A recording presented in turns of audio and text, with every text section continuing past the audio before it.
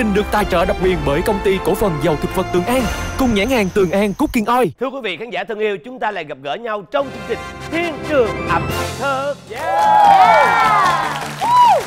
Nào cùng khám phá kênh chế biến món ngon thịt ngon, nào cùng mau xem game show vui cách thịt vui, nào là thịt nướng hải sản với nấu siêu đã luôn, đội nào chiến thắng thì ăn hết luôn nhà tôi chiến thắng, chỉ một đội thắng thương từng thêm món ngon thịt ngon. Thiên Đường Ẩm Thực cùng chơi cùng vui. Thưa quý vị thân mến, chương trình của chúng tôi do Đài Truyền hình Thành phố Hồ Chí Minh phối hợp với công ty truyền thông và giải trí Điền Quân thực hiện, được phát sóng vào lúc 20:25 tối thứ Sáu hàng tuần trên HTV7 Đài Truyền hình Thành phố Hồ Chí Minh. Chúng tôi xin trân trọng cảm ơn công ty cổ phần dầu thực vật Tường An và nhãn hàng Tường An CookingOil đã tài trợ độc quyền cho chương trình này. Ngày hôm nay rất vui mừng và rất là hãnh diện khi mời được các nghệ sĩ Trường Giang gọi là tiền bối, và cũng rất là vui vì hôm nay là số hình như là duy nhất trong mùa này Trường Giang là người nhỏ tuổi nhất trong chương trình. Cảm ơn các anh chị đã xuất hiện. Mời các anh chị ngồi nào. Hôm nay chúng ta có đạo diễn, có nghệ sĩ, có ca sĩ Kim, nữ hoàng game show anh Lâm Nhật.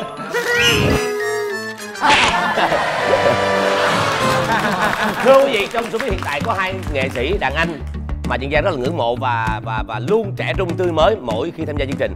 Đó là anh Kim Tử Long và anh Long Nhật.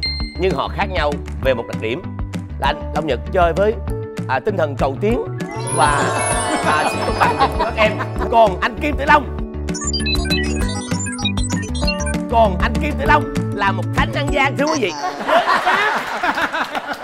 Anh Long ăn gian làm hả? Trời ơi, ăn gian từ game này qua game nọ. Chương trình dù có sắp xếp câu hỏi, chương trình dù có cài cắm, dù có cỡ nào anh cũng vẫn ăn gian được. Tụi mình sẽ qua nhà Kim Tử Long để tâm sư học đào. Ủa? Em không học cái gì mà em học cái ăn gian đó. Ăn gian nhưng mà ăn gian rất là duyên dáng. Ăn gian nhưng mà ăn gian rất là hợp lý. Cái đó là cái riêng biệt của Kim Tử Long. Tụi mình phải chiến thắng bằng cái sự vinh quang, chứ mà không chiến thắng bằng cái sự ăn gian đó. Về thì em xin giúp lời nói anh Kim Tử Long bỏ qua. Chúng tôi xin kính cẩn nghiêng mình xin lỗi gia đình anh Kim Tử Long. Vừa rồi là chị Thanh Hằng nói chứ em có nói, em chỉ đề xuất lên để mọi người bàn luận thôi. Chị thân mến. Mặt chị Hằng ngầu quá à. Đội trưởng giãn ra. Cái tiêu chí nào để chị tham gia chương trình này và chị dựa vào đâu để chị gọi là thắng được đối thủ của mình? Chị nói thật sự ở nhà chị theo dõi cái chương trình này mà phải nói là tổ nghiệp linh thiêng lắm nha. Chị Nguyện với lại tổ nghiệp chị nói con rất là thích cái Thiên Đường Ẩm Thực này, mà phải chi á, nếu mà chương trình có mời được á, con cũng cảm ơn, con mừng lắm là tại vì con được tham gia. Hôm nay chị được mãn nguyện cái điều đó nữa. Chương trình này là làm món ăn và có sự góp ý của bác sĩ. Ăn không chỉ là để no mà còn lo cho sức khỏe, thế nên tất cả món ăn ở đây đều là món ăn tốt cho sức khỏe và rất là ngon miệng. Ai không ăn là một sự thiệt thòi lớn. Và vậy là nói chung á là hôm nay được ăn thoải mái phải không? mà không mập không sợ mập. Không sợ mập phải không? Đúng vậy. Cái cô quản lý Cẩm Tú của tôi nghe nhớ nha, tôi ăn thoải mái nha. Sao mà đưa lên đây không yêu, tao nói cho nghe nè. Mình có cái sự thắng này á là không phải mình thắng để mình ăn dồn ăn dập, mà mình ăn trong cái kiến thức của cái ăn nữa, chứ đâu phải ăn trong cái công thức của cái ăn, cho nên mình mới phải đẹp hơn nữa, chứ đâu phải mà thắng rồi mình ăn dồn dập vô đâu. Đúng không rồi, phải đâu. ăn hoang nhẹ nhàng đúng không? Từ hồi nãy tới giờ có một người không nói nhiều, thọ thẻ như gái đôi mươi, chị Thoại Mỹ. Hả? Có thuộc. Mà thấy ngơ ngác. Gái đôi mươi mà cái hoang mang. Dạ chị xin chào Hoàng. Dạ. Chào tất cả mọi người. Bữa nay Mỹ cùng tất cả các anh chị lên đây, và nhất là đội của Thoại Mỹ, Thanh Hằng, Hữu Quốc lên đây là cố tình đem hết kiến thức của mình ra để giành được những món ăn, một cái buổi ăn thật là thịnh soạn. Vì những món ăn này đã làm cho mình giữ được sức khỏe, cân bằng sức khỏe, cân bằng độ kilo của mình nữa, cho nên là mình đừng sợ, mình hãy cố gắng lên, mình đến đây để mình ăn nha chị. Và thưa các anh chị, hôm nay chương trình đã chọn một chủ đề rất hợp lý dành cho nghệ sĩ. Mời nhìn theo em. Đây, chủ đề của chúng ta. Đó. Chất béo là gì? Là nỗi ám ảnh của nghệ sĩ. Sợ béo lắm. Các anh chị đã từng ăn kiêng rất nhiều. Ở đây ai đã từng trải qua vấn đề ăn kiêng trừ anh Long Nhật. Có người đang vậy nè, vậy nè. Là hiện tại chị đang ăn kiêng luôn á hả? Rất kiêng. Vậy thì chị kiêng chất béo là được rất nguy hiểm, vì nếu chúng ta ăn không đúng thì rất nguy hiểm. Thì chị Ngọc Huyền có một cái câu thần chú đó hay lắm. Bây giờ chị ăn một đĩa heo quay á, trời em ơi cái miếng thịt này nè, không em ơi không hề có miếng mỡ nào nha em. Đó, cứ vậy là chị ăn thôi. Dạ. Mặc dù nó có miếng mỡ, đó là mỡ không. Không, nhưng mà thật sự ra là cái chất béo không hẳn là xấu nha. Đó, bây giờ chúng ta phân tích về chất béo. Chất béo không hẳn là xấu. Chất béo là một trong những chất để khiến một cơ thể hoạt động là phải đúng có. Rồi, nó có thể là tốt cho tim mạch nè, rồi nó hấp thụ vitamin nữa. Đúng rồi. Chị Ngọc Huyền kiêng chất béo là kiêng những cái món nào? Chị không ăn mỡ. Không ăn mỡ. Rồi chị không ăn bột nhiều. Hồi nãy em nghe nói tới heo quay mà sao không có mỡ? Không, heo quay chị chỉ ăn phần da trên thôi, phần da trên thôi. Và chị nói chi? Phần lên nhiều mỡ nhất cái gì? Phần lên nhiều mỡ nhất cái gì? Không, nhưng mà cái đặc biệt á, heo sữa quay đó, hiểu không? Thì cái phần da nó rất là mỏng và khi quay ra họ lấy hết chất mỡ ra rồi. Chị có niềm tin luôn, lấy chất mỡ hết ra cho chị luôn. Đây là ăn bằng cái sự là huyễn hoặc chứ. Những món nào có chất béo tốt và những món nào có chất béo xấu. Thế thì chúng ta sẽ cùng đến với một video clip để chúng ta hiểu rõ thêm về điều này. Xin mời. Chất béo chỉ gây tác động tiêu cực đến sức khỏe khi chất béo được tiêu thụ quá nhiều hoặc tiêu thụ quá nhiều chất béo xấu như axit béo no, trans fat và cholesterol. Theo khuyến nghị dinh dưỡng cho người Việt Nam, chất béo nên chiếm khoảng 20 đến 25% năng lượng từ khẩu phần, với chủ yếu là axit béo không no, hạn chế chất béo có hại như axit béo no, ví dụ như mỡ động vật. Đúng là thì cái năng lượng mà mình truyền vào người là nó phải lựa chọn ha. Đó là cái mục đích của chương trình này. Mục đích đầu tiên là ăn để lo sức khỏe. Cơ thể luôn luôn phải có chất béo, đó là nguồn năng lượng dự trữ. Cho nên là nhiều khi vận động viên mà thể hình nó gì, người ta vẫn có cái phần trăm chất béo nhất định người ta chừa lại trong cơ thể, chứ không ai tập cho nó thành cơ hết. Phải ăn chừa vừa lại đủ thôi thì để dự trữ năng lượng cho cơ thể. Chúng ta cũng vậy. Nhưng mà dạo này chị hai dự trữ hơi nhiều ha. Chị Hai ụt nhiều rồi chứ em thầy giả dạo này còn nhiều. Ta dùng cái từ rất là dễ thương. Chị dạo này chị thon lại. Chất béo chúng ta có những cách bổ sung như sau. Bổ sung thứ nhất là thực phẩm chúng ta ăn vào. Cách thứ hai là chúng ta sẽ dùng phương pháp nấu ăn để đưa chất béo vào trong cơ thể mình. Và cái phương pháp đó là gì? Cái thực phẩm đó ra sao? Chúng ta cùng xem clip ngay sau đây. Với 77% năng lượng trong trái bơ từ chất béo, trái bơ được xếp vào một trong những loại có hàm lượng chất béo cao nhất. Chất béo trong trái bơ rất tốt cho sức khỏe tim mạch do giàu axit béo không no một nối đôi, oleic acid, một chất béo hiện diện chủ yếu trong dầu ô liu. Các nghiên cứu khoa học cho rằng oleic acid giúp giảm quá trình viêm và tác động tích cực đến các gen liên quan đến ung thư. Trong cơ thể, chất chống oxy hóa có vai trò trung hòa các gốc tự do gây hại. Vậy thì, ngoài dùng làm thức uống ra thì các bạn còn có bao nhiêu món ăn từ trái bơ thần thánh này rồi? Hãy cùng Thiên Đường Ẩm Thực làm một bữa ngất ngây toàn bơ qua thực đơn sau đây nhé.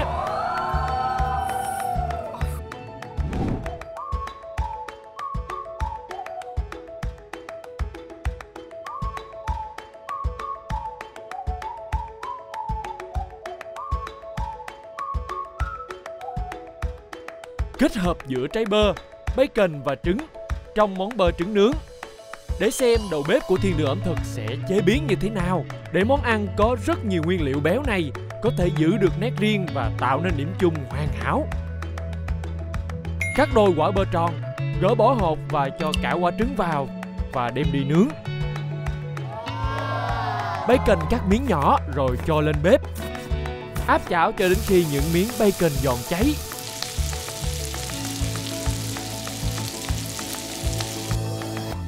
Tiếp theo là đến phần làm nước sốt ăn kèm. Vì sốt chấm trực tiếp không cần nấu nên một ít dầu ô liu sẽ là lựa chọn tuyệt vời nếu bạn muốn làm tăng hương vị và bổ sung dưỡng chất. Nhớ thêm chút hành lá nha. Bơ trứng nướng nóng hổi, rắc bacon giòn cháy lên mặt, chút ớt, cộng thêm chút sốt mặn mặn chua chua. Đâu cần đi đâu xa tìm kiếm, vì Thiên Đường Ẩm Thực nằm ngay ở đây rồi.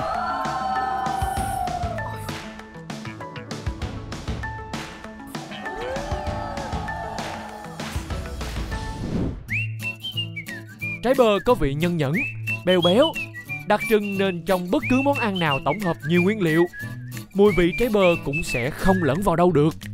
Ví dụ như trong món salad bơ tôm sau đây. Loại trái cây xứ lạnh này không những giữ được nguyên mùi vị mà còn làm thăng hoa các nguyên liệu đi kèm.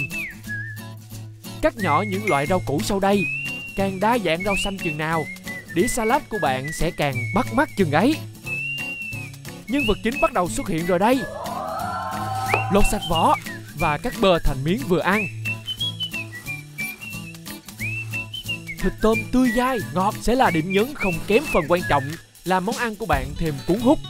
Hãy làm nóng chảo bằng dầu hạt cải và áp chảo cho đến khi thịt tôm săn đỏ lại. Dầu hạt cải sẽ bổ sung nhiều dưỡng chất quý giá như vitamin A, omega 369 tốt cho sức khỏe tim mạch. Tiếp theo, chị Thái Hòa sẽ làm nước sốt đặc biệt cho món salad. Xếp rau tươi, bơ cùng tôm vào đĩa cho đẹp mắt, rồi rưới nước sốt đều lên. Rắc một ít đậu phộng nữa là có ngay một thành phẩm ngon lành đẹp mắt ngoài mong đợi. Đừng vội vàng mà hãy nhấm nháp từng đũa salad để nghe được vị chua ngọt, béo giòn trộn lẫn vào nhau trong miệng. Bạn có như thiên đường ẩm thực không? Tưởng tượng ra mình đang đứng trước một vườn bơ xanh mướt, mát mẻ, thơm thơm mùi hoa cỏ không nào?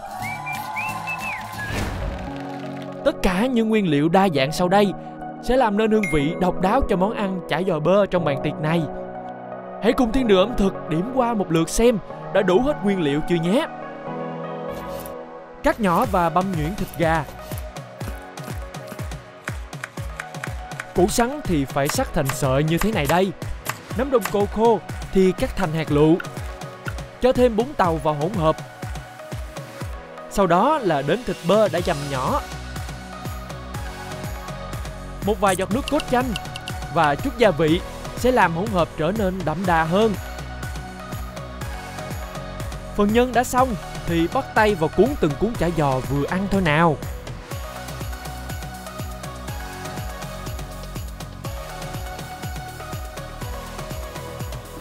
Chiên chả giò trong chảo ngập dầu Tường An Gold. Bí quyết cho các món chiên ngập dầu là chọn loại dầu chịu được nhiệt độ cao để cuốn chả được vàng rượm, giòn tan phía bên ngoài và tươi ngọt bên trong mà vẫn an toàn cho sức khỏe. Cắn thử một miếng và cảm nhận được vị béo của bơ, bùi ngọt của thịt gà, thanh mát của rau củ, kèm chút tiêu hăng cay. Cuốn chả giò bé bé thôi mà bao nhiêu là hương vị.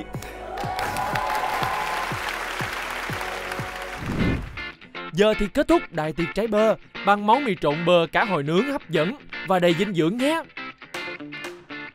Ớt sừng thì cắt nhuyễn, cá hồi để làm mì trộn thì phải cắt hạt lựu khổng lồ như vậy thì mới ngon. Thành phần quan trọng nhất đến rồi. Chị Thái Hòa sẽ biến hóa trái bơ này thành món sốt thần thánh đó nha. Một chút chanh để giữ màu sắc tươi ngon hơn. Sự kết hợp từ tỏi băm và sữa tươi không đường là điểm nhấn cho món sốt này đó. Xay nhuyễn tất cả lên cho hòa quyện. Tiếp theo là cho mì vào nồi để luộc mềm.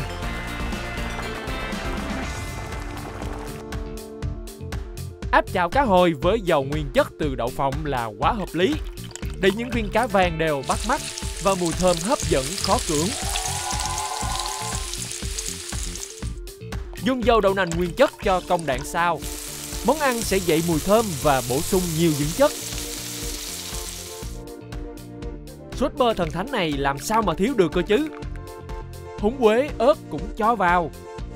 Trộn đều lên tất cả là cho ra đĩa.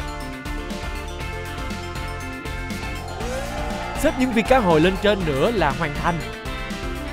Cá hồi áp chảo vừa chín nên rất ngọt thịt. Sốt bơ đúng là danh bất hư truyền. Tuy có thêm sữa tươi nhưng không hề béo ngậy, mà được dằn lại bằng vị nhẫn nhẹ của tỏi. Quả là một sự kết hợp thật độc đáo. Đại tiệc bơ đã sẵn sàng rồi. Thiên đường ẩm thực tin chắc rằng không đội chơi nào có thể bỏ qua được những món ăn vừa thơm ngon lại vừa cực kỳ bổ dưỡng này nữa. Ai đang cần năng lượng để làm việc thì hãy bổ sung ngay thôi nào. Xin mời. Thưa quý vị, vì các anh chị là những người nghệ sĩ đi trước tiền bối nên ban tổ chức cũng cố gắng sắp xếp một cái game nó đơn giản và nó có những câu trả lời để gọi là thêm kiến thức.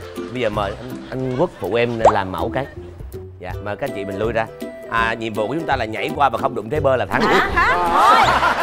Thôi không chơi đâu. Không thể nào được hết. Trời ơi, Thoại Mỹ, Ngọc Huyền, Thanh Hằng diễn tuồng cổ biết bao nhiêu. Nhào lộn không mà. Nhào lộn đi lên bục này nọ mà phóng được hết trơn. Cái chuyện đâu chị Huyền làm được không? Được, để cho chị xin trở lại 30 tuổi trước. Không, bây giờ thử chị Huyền thị phạm trước đi. Thị phạm hả? Thôi Chị phóng qua thử coi. em sợ hư trái bơ. Đúng không? Chính xác. Không được, ngồi đây luôn chết trái bơ. Đâu ngoài cái vụ này đâu rồi. Bây giờ cái nước là mình chỉ bước qua trái bơ thôi làm phải xong phải không? Phóng qua mà đừng treo á. Trời ơi, bị Chị mà phóng phải phóng động tác vũ đạo. Chị phải bắt bộ nghe nè. Đúng không? Chạy tới dậm giòn. Dậm giòn. Dậm giòn. Dậm giòn. Trả ra rồi mất kem tay chân yêu dương. Có đâu dễ đâu thì dán cái váy lên nè. Thử. Bước qua một cái qua đây, cái bước qua một cái vũ đạo tuồng cổ rồi xong bước tới xong. Rồi cái trái bơ này khỏi ăn luôn. Có bên giả mà đâu có cần ăn. Rồi Tuấn Mã ơi, hãy phi nhanh là mình qua phi qua. Đó. Thôi bỏ đi. Bỏ đi. Trò chơi đơn giản hơn nhiều. Chúng ta sẽ có đoạn nhạc cất lên. Thì mỗi nghệ sĩ của mỗi đội chúng ta có 3 lượt chơi. Mỗi lượt là một cặp, mỗi đội cử ra một người. Nhạc lên chúng ta đi vòng vòng. Khi nào nhạc dừng, chúng ta phải bằng một giác giật cái bơ này về cho mình thì được quyền trả lời. Đề nghị xí khoan chị hỏi lại. Dạ nãy chị chưa hiểu. Nãy chị chưa hiểu. Đi hết 3 vòng hay là không phải? Chúng ta có 3 lượt chơi. Ví dụ chị lên gặp anh Long Nhật, nhạc lên là hai anh chị đi. Khi nào nhạc dừng chụp trái bơ. Được quyền trả lời, mà trả lời sai thì đương nhiên đội kia phải trả lời. Không cần trả lời nữa, chúng ta được một điểm. Nhắc được không? Dạ không ạ. Được, nhắc nhở. Đó, lại lay tính anh Kim Tử Long rồi. Ông bạn bè chơi lâu thế nào cũng lay. Rồi bây giờ áo đen áo đỏ chơi trước đi. Đó, rồi bây giờ cặp đầu tiên. Long Nhật với Hữu Quốc chơi trước đi. Chị Huyền đầu tiên phải không? Rồi thôi Mỹ Ngọc Huyền đi. Chơi đâu sao đâu. Áo đỏ chứng tỏ có võ. Thôi tôi đi sao? Hữu Quốc đi. Thôi Quốc đi, bước với chị đi. Nhưng mà đi có nhảy không hay là đi bộ bình thường thôi? Bình thường thôi. Hay là múa cải lương hậu quả? Chúng ta là những người làm nghệ thuật. Em muốn đi theo âm nhạc. Nhạc vui thì mình đi vui, nhạc buồn thì mình lết. Nhưng mà cái vụ mà đi theo nhạc đó có tính điểm không? Dạ không, đi cho đẹp thôi chị. Chị tưởng đi đẹp thì tính điểm thì lúc đó mới là phô trương cái hình thể mình ra. Đúng là. Còn nếu mà không có đi tránh điểm cái vụ đó thì thôi đi bình thường được rồi, để liếc chụp nó. Bây giờ lẹ chúng ta hơn. mới nhận thấy một điều là đúng là ở gần anh Kim Tử Long nguy hiểm thật. Nguy hiểm thật. Rồi, lượt đầu tiên. Lượt đầu tiên làm gì? Các anh chị chuẩn bị. Âm nhạc bắt đầu. Lui lại nhớ. Thắng lên, cố lên. Đi vòng vòng, đi vòng vòng. Chuyện nhạc lại giùm đi nghe Huyền ơi. Tập trung em. Liếc cái má kìa. Để bơ. Bắt bộ đi chị Huyền. Đừng có nghe lời nói liền. Bắt bộ chị Huyền. Cô gái ở trên non, cô gái qua đầu cuối thấp thon, anh phút trong miệng hát không nghỉ. Như bao cô gái ở trên non, như bao cô gái ở Tây Nguyên, ai nhanh tay hót bằng tay em, chưa có không ai bằng tiếng hát em. Mỗi núi trong non sắc khác, chỉ một lớp nào vô đây, xin tiếng hát.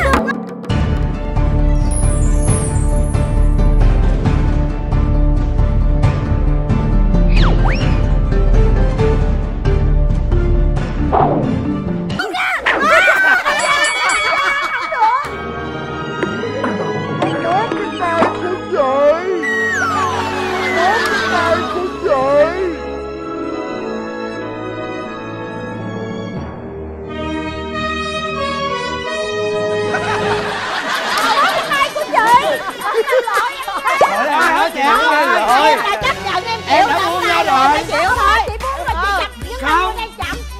Khi mà cứ buông tay là buông tay ra trước. Truyền nhân của anh Kim Tử Long thất bại. Truyền nhân đã thất bại. Ta chờ đợi truyền nhân thế hệ thứ hai. Bóp tay lên đầu Huy. Bóp tay đâu. Rồi. Câu hỏi được dành riêng cho anh Hữu Quốc. Tất cả những người khác biết vui lòng không nhắc. Chúng tôi đặc biệt lưu ý tới nghệ sĩ Thoại Mỹ. Câu hỏi như sau. Chất béo chỉ đảm nhận việc cung cấp năng lượng cho cơ thể. A đúng, B sai. 3, 2, 1. Đáp án là B. B là đáp án mang chữ là sai. Và chúng ta chọn đáp án B là đáp án chính xác.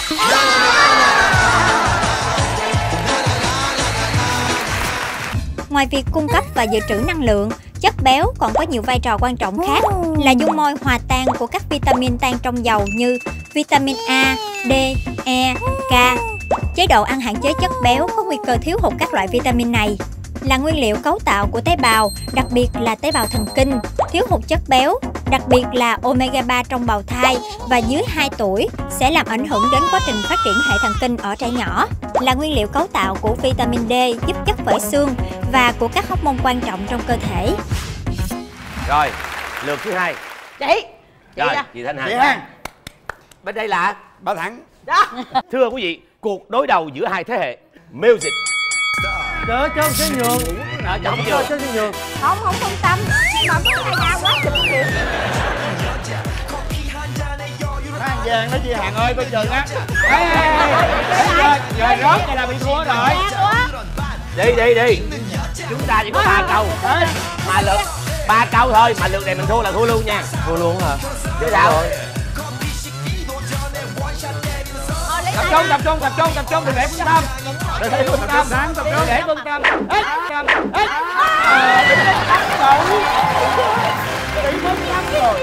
Ủa mà sao khoan em hỏi, cái tay chị bị đau à? Ừ.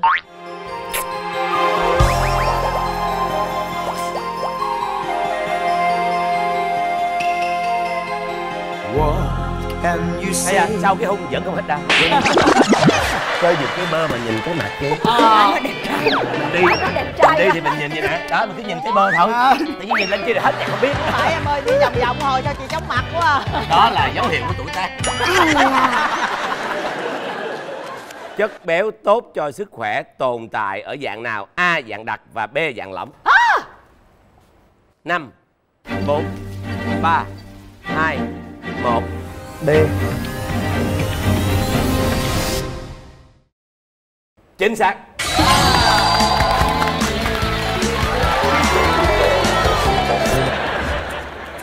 Chất béo tốt cho sức khỏe thường tồn tại ở dạng lỏng và ngược lại, chất béo xấu thường tồn tại ở dạng rắn.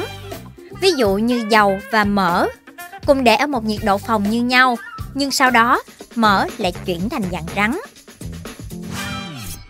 Một điều. Thoại Mỹ. Điều chứ không lấy chị. Mỹ trừ là Mỹ ơi, là Mỹ. Đây. Ăn hay không được là do Mỹ đó nha. Truyền nhân của anh Kim Tử Long. Bỏ dép ra luôn.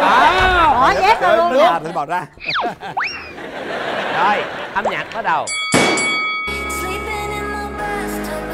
Ủa sao anh nói dơ như vậy? Anh nói dơ nói kệ bự với mặt của anh nó bị vậy anh Nhật ơi. Anh Nhật ơi, anh bị coi, Nhật ơi. Phận bị coi, Nhật ơi.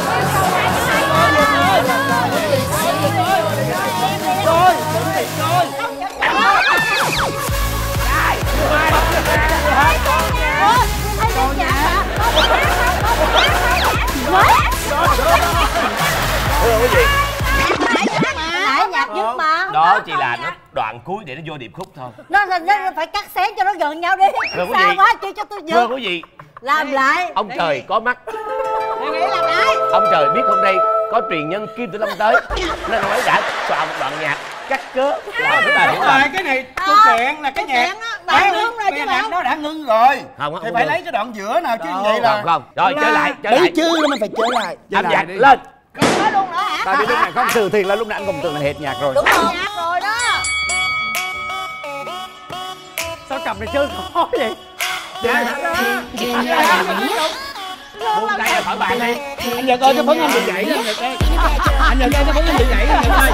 Phấn bị gãy rồi.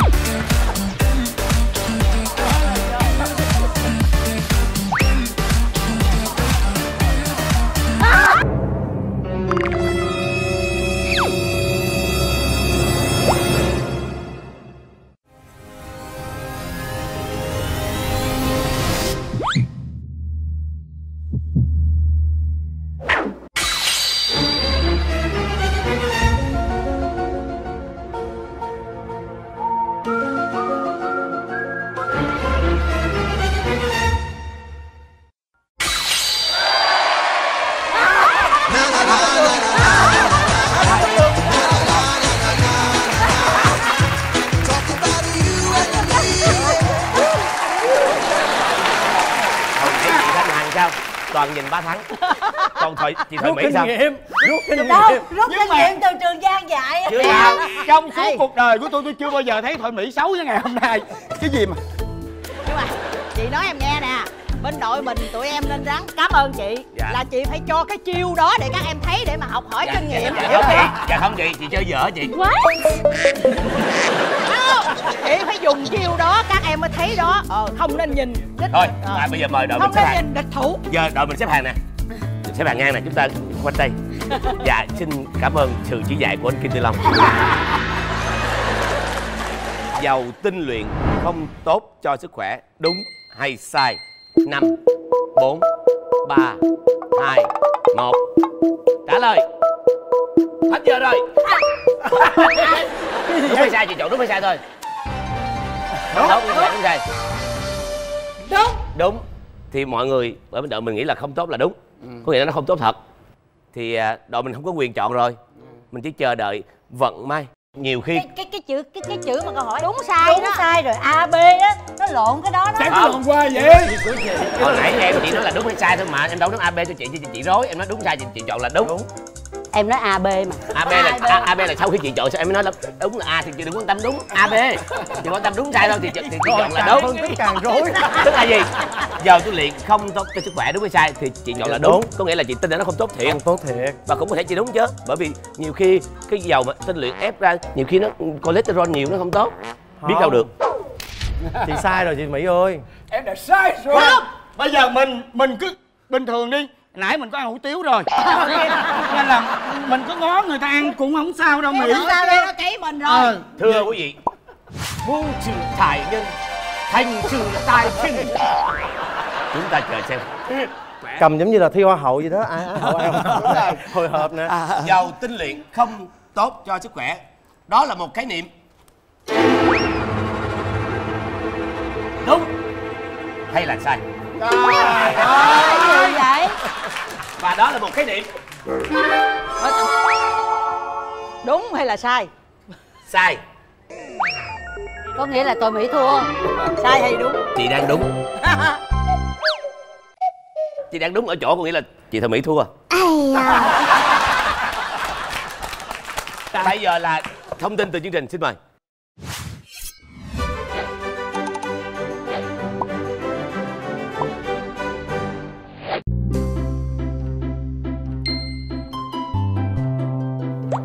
Dầu thực vật sau khi được ép thủ công, mặc dù có mùi thơm hơn, nhưng có thể còn lẫn đâu đó tạp chất. Khi dầu thực vật được tinh luyện bằng công nghệ tiên tiến, sẽ giúp loại bỏ những tạp chất có hại cho sức khỏe, đồng thời lưu giữ tối ưu các dưỡng chất tự nhiên có trong dầu ăn như vitamin E, omega 3, 6, 9, mang lại chất lượng dầu tinh khiết tuyệt đối, an toàn và tốt cho sức khỏe. Tuy nhiên, mỗi loại dầu sẽ có khả năng chịu nhiệt khác nhau. Phương pháp chế biến nào vượt quá khả năng chịu nhiệt của dầu sẽ làm cho dầu đó nhanh chóng bị oxy hóa, mất nhiều chất dinh dưỡng tự nhiên vốn có trong dầu ăn. Chiên rán, đặc biệt là chiên ngập dầu cần tạo độ giòn, là phương pháp chế biến dùng nhiệt độ cao trong thời gian dài. Do vậy, nên sử dụng những loại dầu có khả năng chịu nhiệt độ cao như dầu Tường An Ngon, dầu hạt cải, dầu hướng dương. Món xào, chiên rán áp chảo được chế biến ở nhiệt độ thấp hơn và trong thời gian ngắn hơn. Vì vậy, nên sử dụng các loại dầu thực vật có nhiều chất dinh dưỡng để cơ thể lưu giữ tối ưu dưỡng chất vốn có trong dầu ăn, như dầu đậu nành, dầu mè. Trộn, ướp là phương pháp chế biến không cần gia nhiệt, nên sử dụng các loại dầu thực vật có hương vị độc đáo và giàu chất dinh dưỡng, chất chống oxy hóa để mang lại hương vị thơm ngon cho món ăn và giúp cơ thể hấp thụ trực tiếp các chất dinh dưỡng quý giá như omega 3, 6, 9 và vitamin E, như dầu ô liu, dầu sesam, dầu phộng. Như vậy, cần chọn đúng loại dầu phù hợp với phương pháp nấu để món ăn được thêm ngon hơn và còn đảm bảo sức khỏe nữa nhé. Câu hỏi này là câu hỏi trick, là câu hỏi đố mẹo đó. Không phải là đố mẹo. Không phải. Câu hỏi em hỏi câu mẹo. Nó hỏi lại là mẹo trong văn từ. Dạ không có mẹo, dạ không có mẹo. Không mẹo Mẹo vậy trơn á. Văn từ. Mình phải Tại lắng vì nghe nếu mình nghe. thì đó ý em nói, nếu mà mình Mỹ nói là đúng là nó tốt cho sức khỏe, nhưng mà Đúng rồi. Mỹ nói là đúng tốt cho sức khỏe. Đúng rồi. Lâu dài sức khỏe với cái chữ không. Cuối cùng là Mỹ sai. Đúng rồi, nó bị là cái người phát thôi. Nói nghe nè. Chị ơi, chị đội mình thắng là đội mình thắng đi. Cả chi vậy? Dạ thôi, em xin phép em lấy cái bơ này. Không, đội mình cả ra mình Thôi, không cần hiểu nữa, dọn cơm.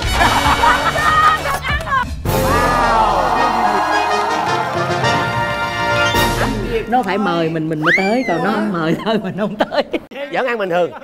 Nhà có tiệc em mời chị hai cái ngồi miếng đây. ăn là cái miếng tồi tàn. Mà trật án một miệng là luồn gan trên đầu. Mời mình mới ngồi đó nha. Và cái sự đau đớn nó sẽ được nhân lên. Vì sao? Vì sẽ có đầu bếp tới đây để làm đồ ăn trực tiếp bên chai bàn này luôn. Trời ơi. Chúng ta lại tiếp tục được ngửi, được nhìn mà không được ăn. Nhưng mà bên chị được không? Đội chị. Trời ơi, mình thắng mà chị. Ê, hồi nhiêu cái mặt trời ơi. Đây chúng ta chào đón đầu bếp của chương trình, chị Thái Hòa, xin mời.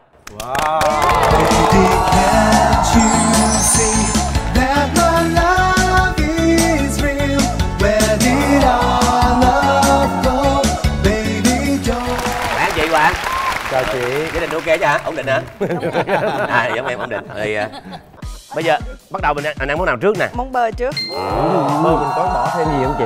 Món bơ chị đã chung trụng Đầy đủ rồi. sauce lên rồi. Đây nè, mọi người ơi nhìn đi. Tức là cái bơ mà được nướng lên và có bacon áp chảo rồi, cho nên cái mỡ nó không còn nữa. Và xin nhắc lại một lần nữa, bơ là một loại chất béo tốt trong hệ thực phẩm kinh điển. Wow. Nó nghe nào? Quá thôi. Cái bơ nó béo lắm. Thơm.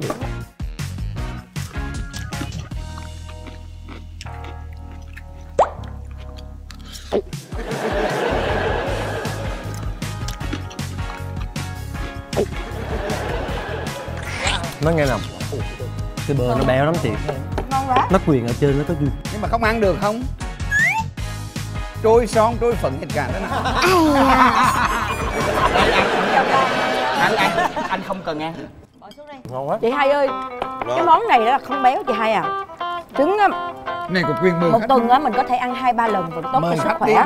Đây còn bơ đó là chất béo mà bác sĩ nói rằng là chúng ta có thể ăn rất là tốt cho sức khỏe, bổ sung chất béo tốt trong cơ thể. Quá tuyệt vời chị hai ơi.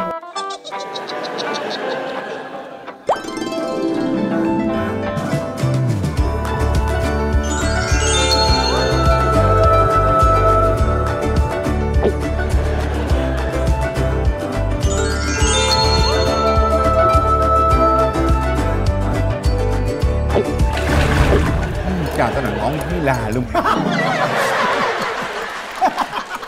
Chị hai biết sao không? Ngón là ngón lung hết rồi. Ở ngoài Huế em có một cái câu là ăn mà ngầm mà nghe. Ăn mà ngầm trong mồm mà để mà nghe cái hương vị nó lan tỏa. Tại vì là bơ nướng nó nhiều cái gia vị trong đây. Hồi nãy Giang có nói là trong cái cuộc chơi ngày hôm nay đó là chị Thanh Hằng là lớn nhất. Dạ đúng rồi. Anh biết là chị Ngọc Huyền là một trong những đàn em mà rất thương mấy anh chị mà thế hệ lớn hơn mình á, mà ăn mà nãy giờ không có mời. Có chứ. Mời là phải mời. Đâu mời vô bàn tiệc không, thôi. chị không có mời lơi được. Nếu chị. như đây là một cái nhà hàng nào đó Dạ. thì cái chuyện đó là chuyện phải làm. Bình thường. Dạ Trường Giang chị xin phép em chỉ có thể mời.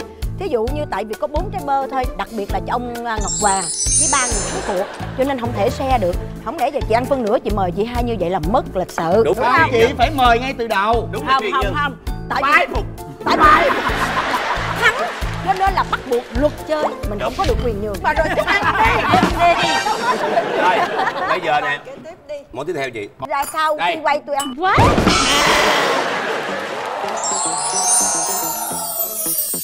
Thưa quý vị, chúng ta nhìn thấy tôm áp chảo. Lúc ăn hết mình, lúc mặc hết hồn. Đã không được ăn, đã thiếu calo rồi còn nói lớn tiếng hát gì nữa hao calo nữa. Trời ơi, ăn mà được tiền quà. Ăn mà được quà chủ nhà hàng mà xem vịt cho nữa, trời ơi, tức quá. Ăn đi, cứ thử ăn đi. Bơ, nguyên liệu chính của chúng ta. Hồng nánh. Tình yêu vẫn đẹp sao? Ăn Ô, bơ rất là béo, rau giòn, tôm thì rất là tươi. đâu có cái sốt xà lách tuyệt vời luôn.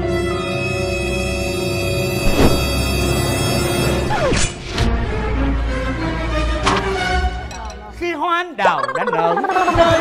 Rồi hay á, mình ăn mình nghe hát rồi là lúc chúng ta đến với những món ăn tuyệt. Hai truyền khán giả đang xem mình đang tập trung vào chị Thoại Mỹ, chị Thanh Hằng và anh Hữu Quốc. Em phải để cho cái sự thèm này nó mặn mòi dữ lắm, nó dồi dào lên đã. Mình ăn chưa vậy nó đâu có. Chị ơi, nhưng mà giờ em nhìn cái con tôm nó nằm nó cuộn tròn trong cái chén em. Nhưng mà ăn vậy nó không có vinh quang. Đúng. Đó. Đâu, lấy cho anh Thắng. Nó là ngon không? Quá tuyệt vời. Trời ơi, ăn quá vậy em. Không nói nên lời luôn. Tôm á, nó mặn mặn, bơ nó béo béo, rau rất giòn, nó quyện lại với nhau. Tôm hả? Mà vừa có đủ chất nữa. Quá ngon. Em nhìn phát biểu nè, tập trung cho người gái hế ta nói chuyện này.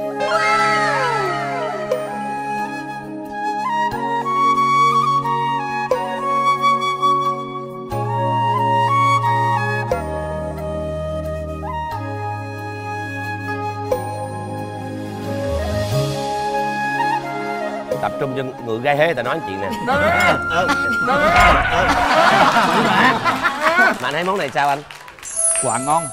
Mà cái gia vị ở trong nó vừa thơm, vừa mặn mặn, bùi bùi, béo, ngọt. Dạ, cái đó thì Mấy em ngon thì ngon, với chị chưa có ăn, chị chưa biết ngon. Không ngon lắm chị, rất là Hai em nói mấy món này là mời được, tại lại vì rất là nhiều nè. dạ cái luật chương trình em cho chị. Ủa vậy hả?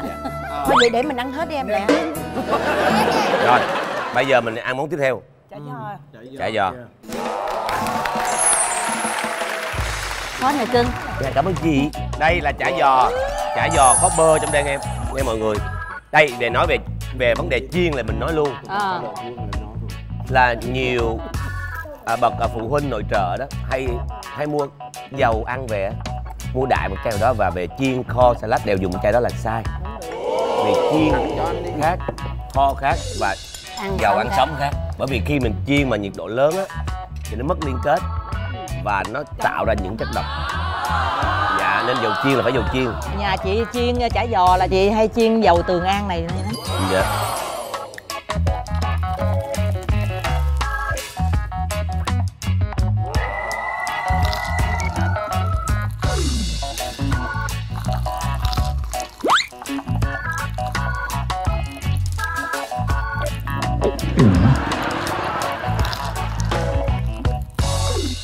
Vỏ bánh giòn thơm. Khoan để em dặn hai đứa em ăn nè. Bé Huyền với cô Thắng này ăn cho no đi. Dạ. Lỡ vòng sau mình có thua đó là mình cũng no rồi. Dạ em xin phép em mượn cái chén của anh Quốc tại vì mình đâu có dùng.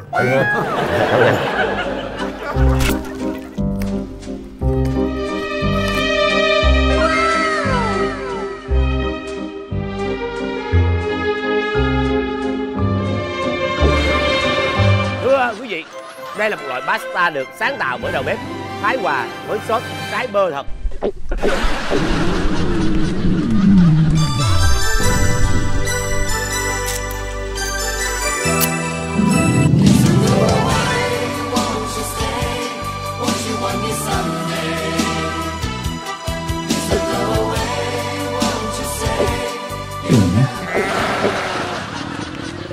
Nhìn Trường Giang ăn cái là mình muốn ăn nữa rồi, giờ sao giờ? Ngon lắm phải không? Nghe thơm quá trời luôn á. Cái mì á nó không quá mềm. Thắng ơi, thôi Thắng múc cho chị đi em thôi. Em mang về tới nhà mình luôn nè. Rất là béo thơm. Em mang tới nhà mình cho gần. Đặc biệt là cái trái bơ tốt. Nó lạ Nó béo mà nó lạ lắm. Không ăn rồi dọn chén lên đây chị. Không, mình đang nghiên cứu về sành xứ Việt đó chị. Mình chơi mấy vòng vậy? Ba vòng là chị nhớ hồi đó mình có học cái bài học tưởng tượng không? Để cho anh ăn tưởng tượng á chị Mỹ. Nè chị bỏ ớt cho em. Cao quá. Chị cho em miếng ớt. Cho em miếng ớt nè đó. Chị sợ trôi son phải không? Chị hãy ăn như em nè. Wow, hay quá. Cái món này là Mày đó. không, riêng cái món này là chị Hòa làm hơi bị mặn nè. ớt nó nhiều quá. Anh Nhật thử miếng. Hồi nãy có thông tin bác sĩ nói là khi chúng ta không tiếp nhận nhiều cái chất béo tốt thì cái não bộ nó không phát triển. Spaghetti ai cũng nói là mập hết á. Nhưng mà đặc biệt cái món ăn này vừa healthy mà lại vừa giúp cho chúng ta không có mập nữa, vừa bổ mà lại tốt cho sức khỏe, không béo. Bây giờ chị ấy sẽ làm món ngon 3 phút ngay tại đây luôn. Có món dessert trong một bữa tiệc luôn. Đây là một món tráng miệng mà gọi là thuần Việt Nam. Và nguyên liệu chính vẫn là bơ, avocado. Dạ, ủa có đường hay là không đường? Lít được biết. Đường. Ủa sao em làm có 4 ly vậy? Dạ, tại vì chương trình nói chỉ làm 4 ly. Đây. Cái này là cái phần Lạnh nha chị nha, lạnh nha. Hai bị mình thua. Quý vị nhìn đi. Bơ xay. Avocado and yogurt.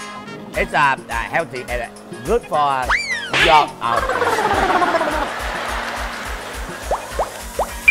Mọi người ơi, bơ béo thơm và độ ngọt vừa phải, độ chua vừa phải, không thể hòa quyện. Anh Quốc ơi, ngon lắm anh Quốc ơi. Ngon quá. Ngon thiệt. Em xin lỗi chị hai. Rất ngon luôn. Dạ ua. Vừa phải. Trong cái bơ mình xay mình có tí đường. Dạ vâng. Và cái yogurt này cũng ngọt. Cho xí chanh vào. Trời ơi, mới có một món mình ngon quá trời. ăn đi cho sáng mắt tụi bay tối mai Như là nãy mình nói ủa sao món nào cũng có tí chanh. Dạ, tại cái bơ khi nấu hoặc làm gì đó nó sẽ bị mất. Trong đội thua ngày hôm nay có 3 tính cách khác nhau. Bên phải cùng của các bạn này là chị Hằng với phong cách giận dỗi thù hằn. Ở giữa thì phong cách trù dập. Nhưng bên trái là phong cách học hỏi. Nãy giờ ngồi hỏi mà càng hỏi là càng đau. Em biết cái đó là vì sao? Người ta thèm quá cho nên là người ta phải dùng cái cách hỏi để cho qua cơn thèm.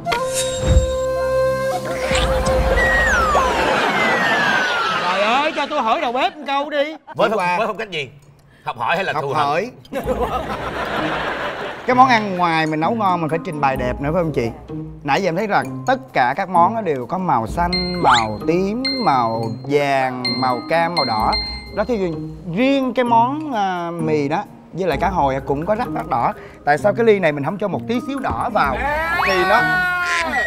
Đó là phong cách thù hằn. Và khi món ăn này ăn vô chúng ta thấy không? Không sao, đừng buồn ảnh, đừng trách ảnh. Món ăn này sẽ được đặt tên là sinh tố bao dung. Thưa quý vị, đây là ly của nghệ sĩ ưu tú Ngọc Huyền. Đây là ly của nghệ sĩ Ngọc Huyền, người đang ăn kiêng quý vị. Là sao anh? Mấy tùy chuyển qua đây đó. Là hiện tại chị đang ăn kiêng luôn hả?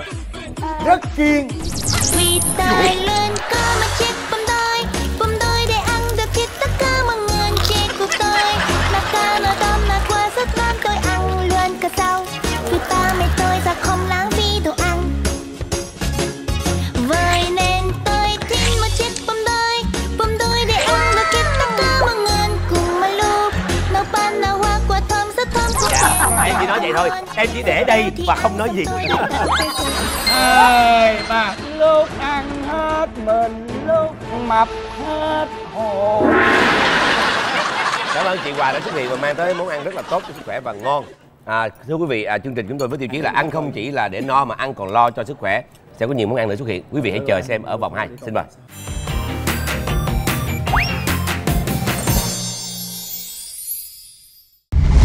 Ferroli, tự hào đạt chứng nhận tiết kiệm năng lượng 5 sao.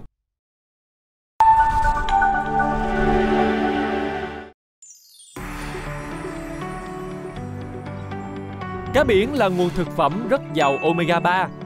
Trong cơ thể, omega 3 có vai trò vô cùng quan trọng đối với sức khỏe từ trẻ nhỏ cho đến người lớn như phát triển não và hoàn thiện chức năng nhìn ở trẻ nhỏ, giảm nguy cơ loạn nhịp tim, hạ triglycerid máu, hạ huyết áp, chậm hình thành mảng xơ vữa động mạch.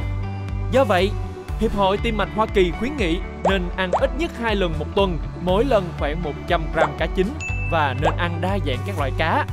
Với nguồn chất béo tốt tuyệt vời từ cá biển, đầu bếp của Thiên Đường Ẩm Thực sẽ không ngần ngại giới thiệu với các bạn những món ăn vô cùng hấp dẫn. Hãy chờ xem nhé! Trước hết, mời bạn khám phá ngay hương vị của món cá Sapa được bọc trong giấy bạc, nướng cùng các loại rau củ tươi mát sau đây nhé.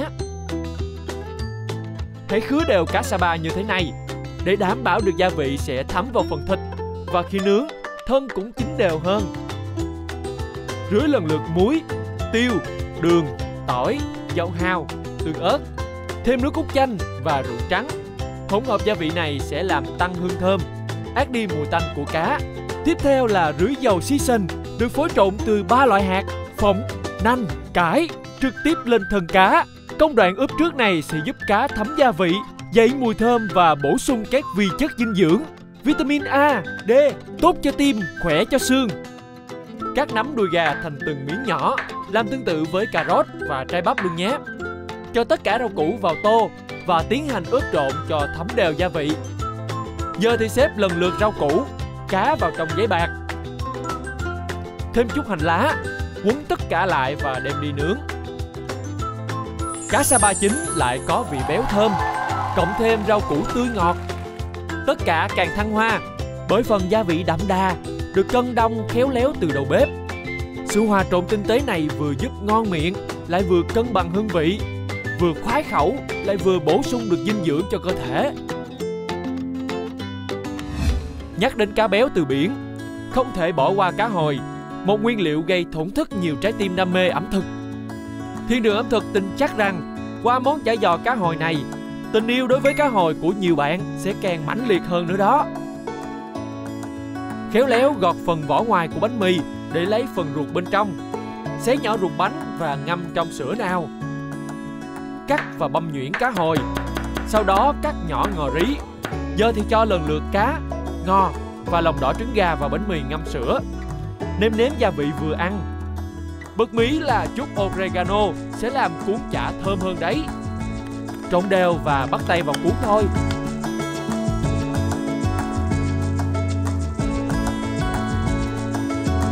Với phần sốt, cần một ít lá chanh băm nhỏ.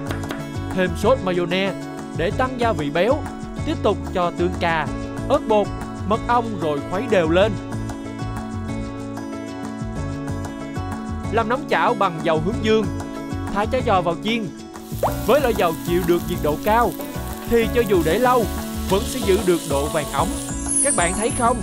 Cuốn chả giò nóng giòn, bên trong vẫn tươi mọng vị cá hồi béo ngậy. Chấm chả giò vào nước sốt đặc biệt rồi cắn ngập một miếng. Cảm giác thơm béo, giòn tan ngay trên đầu lưỡi. Đảm bảo sẽ khiến bạn nhớ mãi không quên. Cá nục chắc hẳn là loại cá đã quá quen thuộc và ít nhiều thì cũng từng xuất hiện trên mâm cơm của gia đình bạn rồi phải không? Thế còn món cá nục kho mía thì sao? Tất nhiên là không còn nghi ngờ gì về mùi vị tuyệt vời của món ăn này rồi. Khúc mía được chẻ dọc thành 4 miếng, sau đó đập dập. Cắt ớt sừng thành khúc nhỏ, sau đó đập dập ớt hiểm. Ướp cá bằng các gia vị cơ bản. Tiếp đến, rưới ít dầu và trộn đều lên để gia vị thấm vào cá.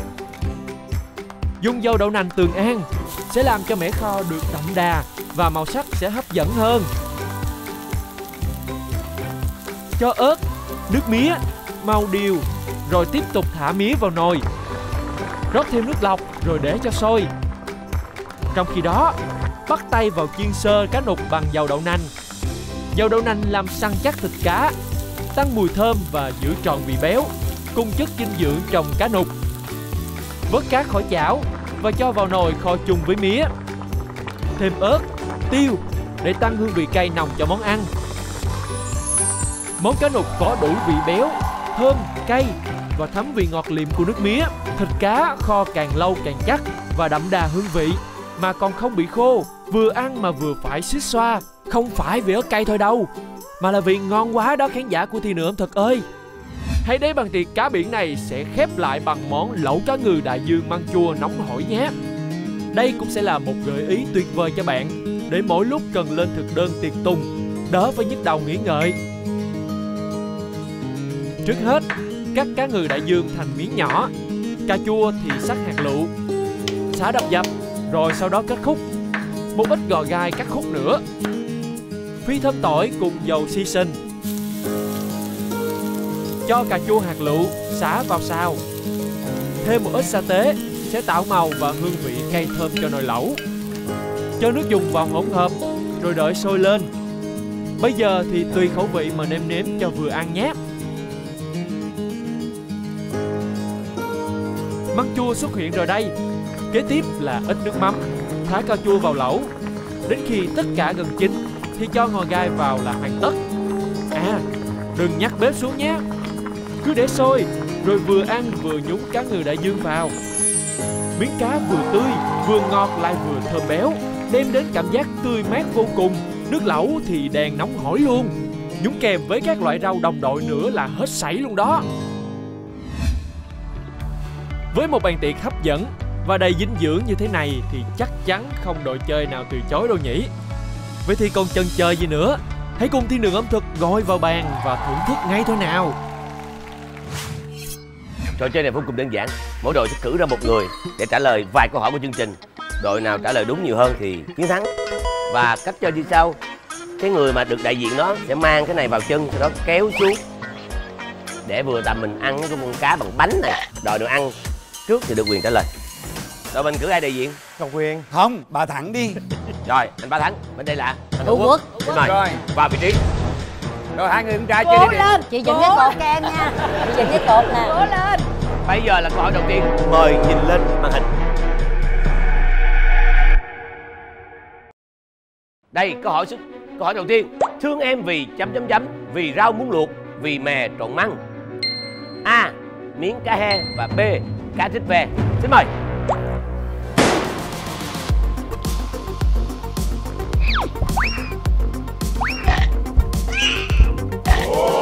Rồi, mời anh Thắng. Mời anh Thắng. Anh trả lời hả? Đúng rồi. Theo một bụng anh Nhật là câu A đó. Theo anh Nhật là A. Đáp án A là đáp án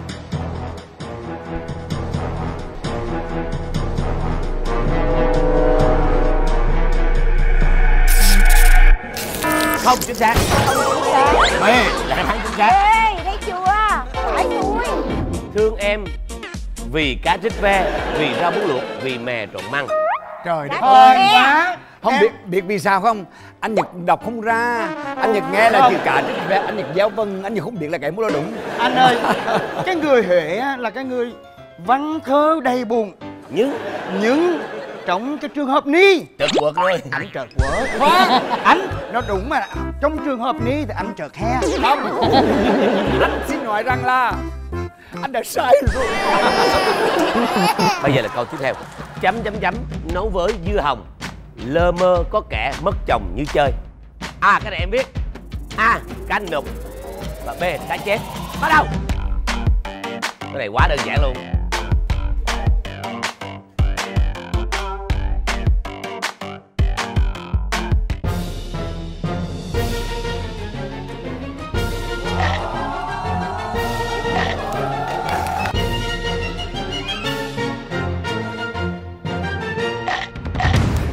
Anh Thắng tiếp tục. Mời anh Thắng. Ôi, anh rất trắng luôn mới ghê chứ. Anh Thắng xin mời đáp án A hay B? 5 4 3 2 Ngọc Huyền 1. Xin mời. Cá chép. Cá chép. B. B. Em giao niềm tin cho bà chị em luôn á. B là lựa chọn cá chép. Hồi nãy câu đầu tiên là anh Nhật đã đại diện. Bây giờ câu này là chị Huyền đại diện. Khoan cho chị nhìn lại coi. Và đáp án của chương trình là Cá. Khoan.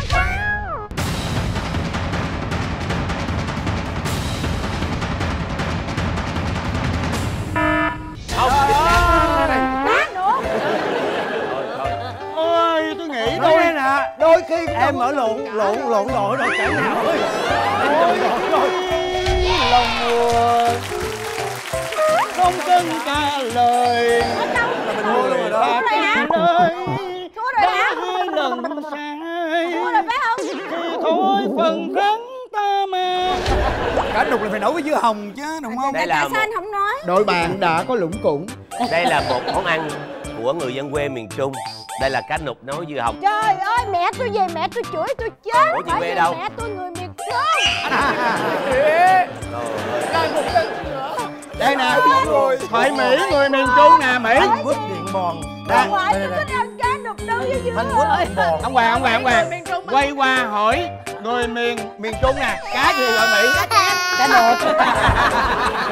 Trong khi cá nục chị hai mỗi lần về Quảng Nam chị kho cho ăn mà mình tái sống. Ở miền Trung nó có cá nục rất là ngon và những trái dưa hồng nhỏ này. Cá mà bữa em đã ăn đó. Xong người ta sắc măng ra người ta Không, nấu. cái này là lỗi của Trường Giang nè. Đáng lẽ Trường Giang phải đọc vậy nè.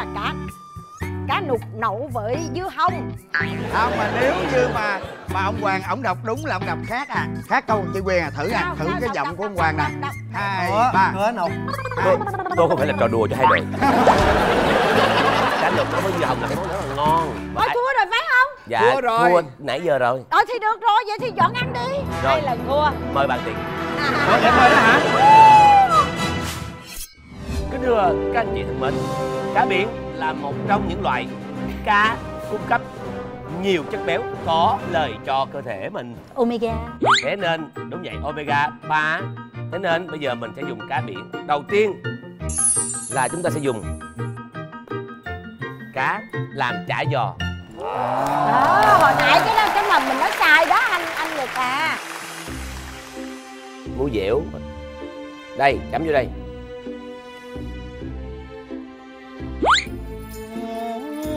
Đây là chả giò cá. Chúng ta thử.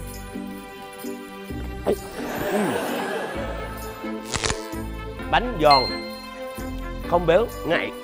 Cá, tôm, béo nhẹ, là một loại thực phẩm tốt cho cơ thể. Mời đội Thắng dùng, đội thua nhìn. Em mời chị hai mời Chị hai. Em mời anh mời mời chị em. hai. Cảm ơn Huyền nha. Tháo đũa ra cho chị đi cưng. Dạ. Tháo đũa ra cho chị đi cưng. Em mời chị hai. Để em mới không luôn. Cảm ơn em. Em lấy cơm cho không? Thôi em về bển ngồi đi cưng. Về bển. Thật sự ra tại sao vòng 1 đội bên đây không muốn thắng? Trời ơi. Tôi có cái lý do. Trời ơi, cảm thương. Tại vì 3 người bên đây là thích ăn cá.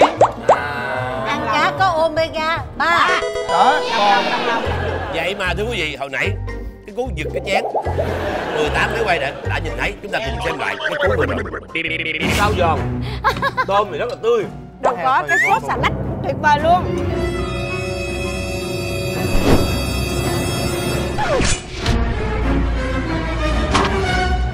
khi hoa anh đào đã nở nơi rồi hay á thì ăn mình nghe hát rồi là lúc chúng ta đến với những món ăn tuy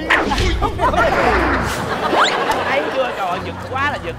có nghĩa là mình phải làm một cái gì đó cho người ta thấy là món ăn ngon Cho nó vui thôi. Mình thấy cho nó vui. chị đã dặn tụi em rồi, mình phải làm sao chiến thắng cho quy hoàng. Người ta chơi cái trò chơi người ta thắng, nhưng mà người ta trả lời cái câu hỏi trật, cho nên mình thắng. Chị đồ án tôi chị coi nè, chị coi nè, trước khi mà em ăn nè, dạ em kính mời anh Long Nhật dùng cho em một chút xíu hương hoa thôi. Đúng rồi. Anh Nhật là thích nhất là ăn cơm. Mà cơm với cả là như mà với con. Để anh không mà từ chối đó ha. Rồi chúng ta cùng nhập tiệc nào. Dạ không có anh. Đúng là ngồi nhìn miệng anh ơi. Đợi tí xíu đi em. Nó ngon bằng cái món chả giò bơ để mình ăn không? Mỗi người có một cái khẩu vị khác nhau. Có thể bạn thích cái chả giò hồi nãy, nhưng riêng tôi rất thích món chả giò này. nhưng mà cái cá tôi là cái người mà mê ăn cá chứ chị hay. Tại sao ăn mà nổi hoài được Tất cả trời. những cái món ăn mà làm từ cá, trời ơi giòn rụm. Nhất là cá nữa em ơi. Dạ. Chiên sao mà nó khô mà nó lại không có bị cứng. Đúng rồi, dầu cho dầu chị. Chiên dầu Tường An ở nhà nó cái đồ ăn nó chảy vô. Có chị hỏi cái món này là của đầu bếp nhà hàng nào vậy? Đầu bếp của chương trình Thiên Đường Ẩm Thực. Chúng tôi có một đội ngũ rất đông, khoảng chừng 2 đầu bếp. Nhưng mà mấy món này ngon quá, nếu mà sau cái chương trình này xong chị muốn ăn cái món này chị đâu ăn? Liên hệ hàng chị. Liên hệ với chương trình Thiên Đường Ẩm Đúng Thực rồi, á. đúng rồi. Đây, món tiếp theo. Món tiếp theo Đó chính là cá nục kho mía. Trời ơi. Nóng. Nói chung là hôm nay là gia đình chúng tôi là gia đình chủ nhà. Đấy là chủ nhà. Anh Nhật ơi, cái món mời này mọi là người ăn. là cái món của người miền Trung của em đó. Trả. Không không, em đâu có em đâu có ăn. Dạ đây em lại cơm cho chị hai. Trời ơi, Lấy cái chén, lấy cái chén á. mùi cơm gạo trắng. tập trung chứ giờ người ta ăn có nghĩa là Đó nè chị hai thấy không, một đứa múc rồi một đứa bưng tô còn muốn gì Hiểu nữa. khảo dễ sờ luôn. Cái này em một Mình hết vậy đó. Dạ. Dạ. Thôi đi xuyến. Dạ. Ôi trời ơi nó thơm quá. Bây giờ để cho ông Hoàng ăn trước, ông Hoàng thưởng thức coi như thế nào. Đây nè. Chà miếng cái nước kho từ mía ra. Đó, trời ơi, nước khó từ mía đây. Cắt mí dưa cải chua nữa. Tức quá mà. Xương mềm luôn. Rụt luôn. Cái vị ngọt của mía nó thấm vô cá. Con cá giống như là tắm mật miếng. Đẩy hộp cơm vô. Nhức nhối luôn, nhức nhối. Làm sao họ hiểu được. Không, cái ẩm thực được hửi thôi Trung nha. mình ngon lắm á nha.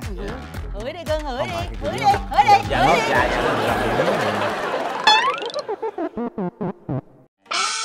Thắng ơi, cái thố cơm để trước mặt em á, nó không có tiện. Em đâu ăn cơm đâu anh. Thoại Mỹ hồi nãy anh có nhường em đó. Bây giờ anh muốn ăn miếng cơm phải không? cho anh Em không có tham ăn, em rất là muốn mời anh ăn. Nhưng mà sao? ông Hoàng và chương trình không có cho anh ăn. Hoàng ổng ở đây anh đâu có cho. Vậy là Em về bển đi cưng. chị hai. Sao vậy? Nó bỏ ra. Về chỗ ngồi đi Ủa cưng. anh này đâu ăn được hả? Nó chỉ là lấy cái, nó chỉ là ra nước thôi đúng không? Ra nước hay sao? Không, mình có thể mình ăn theo kiểu mà ăn nhấp. Có bà rọi mà. Nhấp miếng. Ủa có ba rọi luôn hả? Mặc dù cái mía mình không ăn được nhưng mình có thể mình để trên dĩa để mình làm cho cái dĩa nó sinh động hơn. cái sự thèm thuồng của đối phương á. Mà em dấp đó ăn. Chị Hằng ơi, cho chị trái ớt nữa nè. Xuất sắc. Phải chan miếng nước vô cơm nè. Coi chừng mặn á anh. Anh phải có cái nước vô cơm.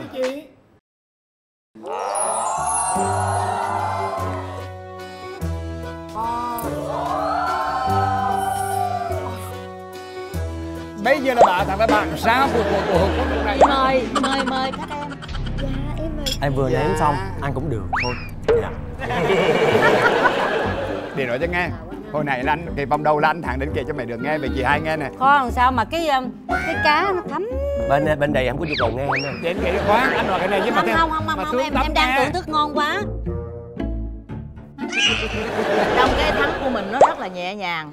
Mà ngay cái đúng lúc cái giờ cơm nữa em ơi. Sao mà đây, nó phải nói. bây giờ là mà món ăn tiếp cái theo. món của miền quê nữa ha. Món tiếp theo thưa các anh chị.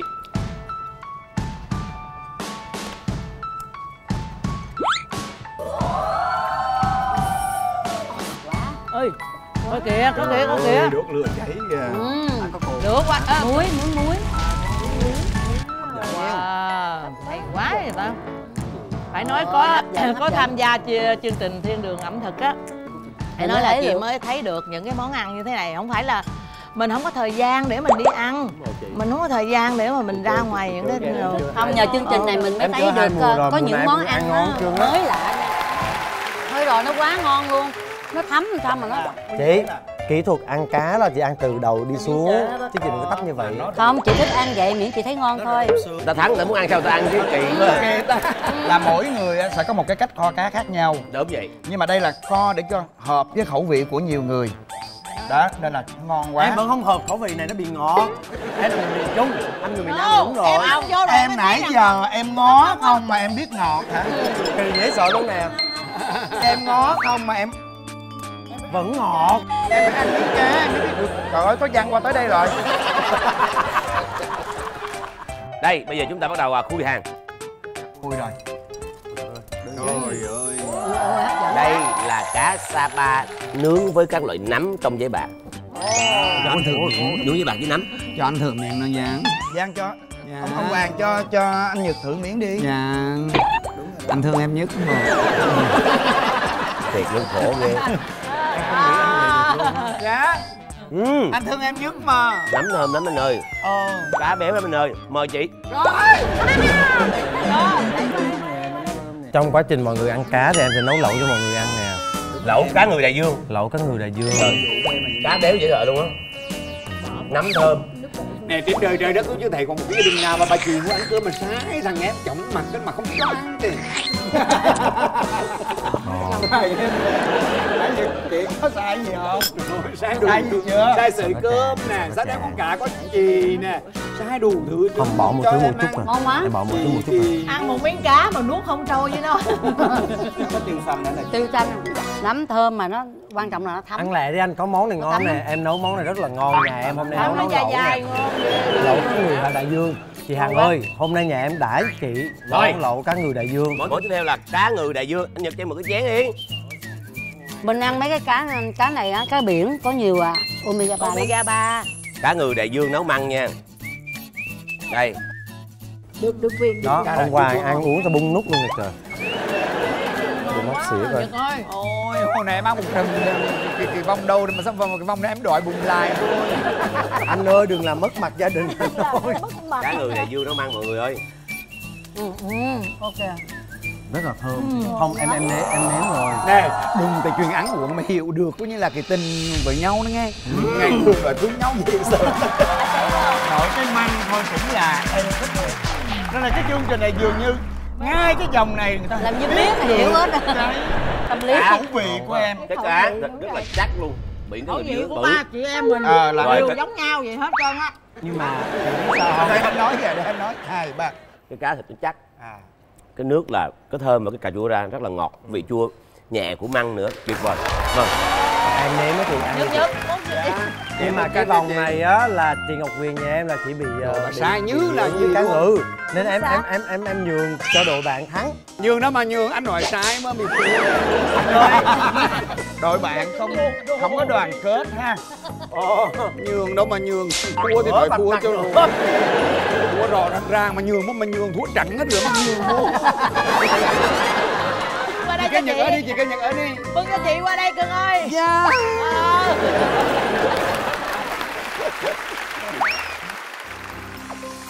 Hôm nay chị rất là hạnh phúc khi chị được ăn những cái món ăn của chương trình rất là ngon, rất là tuyệt vời. Mà chị lại hạnh phúc hơn là chị sai được Long Nhật. Dễ giàu gặp được Long Nhật đâu có dễ giàu gì gặp. Sai bà chị chỉ là nó sai. Thằng em đi học về đói bụng gần chết, nước miệng nước mồm dài tao lắm không cho thằng ăn gì mà sai hết món cái này món kia mà em hận chị ơi. Sao chị? Ngon quá em ơi. Em nấu á chị thấy vừa miệng. Xào sự nấu mà nấu. Cùng một đội luôn đó. Nó không có bị chua mà chua ngấy, nó chua nó thanh, nó chua thanh lắm. Thắng, em coi chị ăn miếng măng à. Thưa quý vị, là ở vòng này là nguyên liệu chính là cá, cung cấp nhiều chất béo tốt, rất tốt cho cơ thể, bởi vì là cá thiên nhiên và omega 3 là điều là cái loại rất cần cho cơ thể. Cảm ơn quý vị. Ở vòng tiếp theo thì chúng tôi hứa hẹn sẽ mang tới những nguyên liệu hấp dẫn hơn nữa và tốt cho sức khỏe hơn nữa.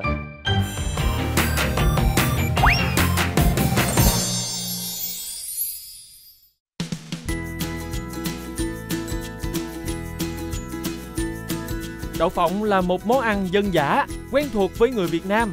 Không những cung cấp chất béo tốt mà còn là thực phẩm giàu đạm. 100g đậu phộng cung cấp tới 27,5g chất đạm, trong khi 100g thịt bò nạc chỉ cung cấp 21g. Nhằm hạn chế tiêu thụ chất béo xấu có trong mỡ động vật, người trưởng thành nên tăng cường các loại thực phẩm giàu đạm thực vật như đậu phộng và các sản phẩm từ đậu phộng như dầu đậu phộng.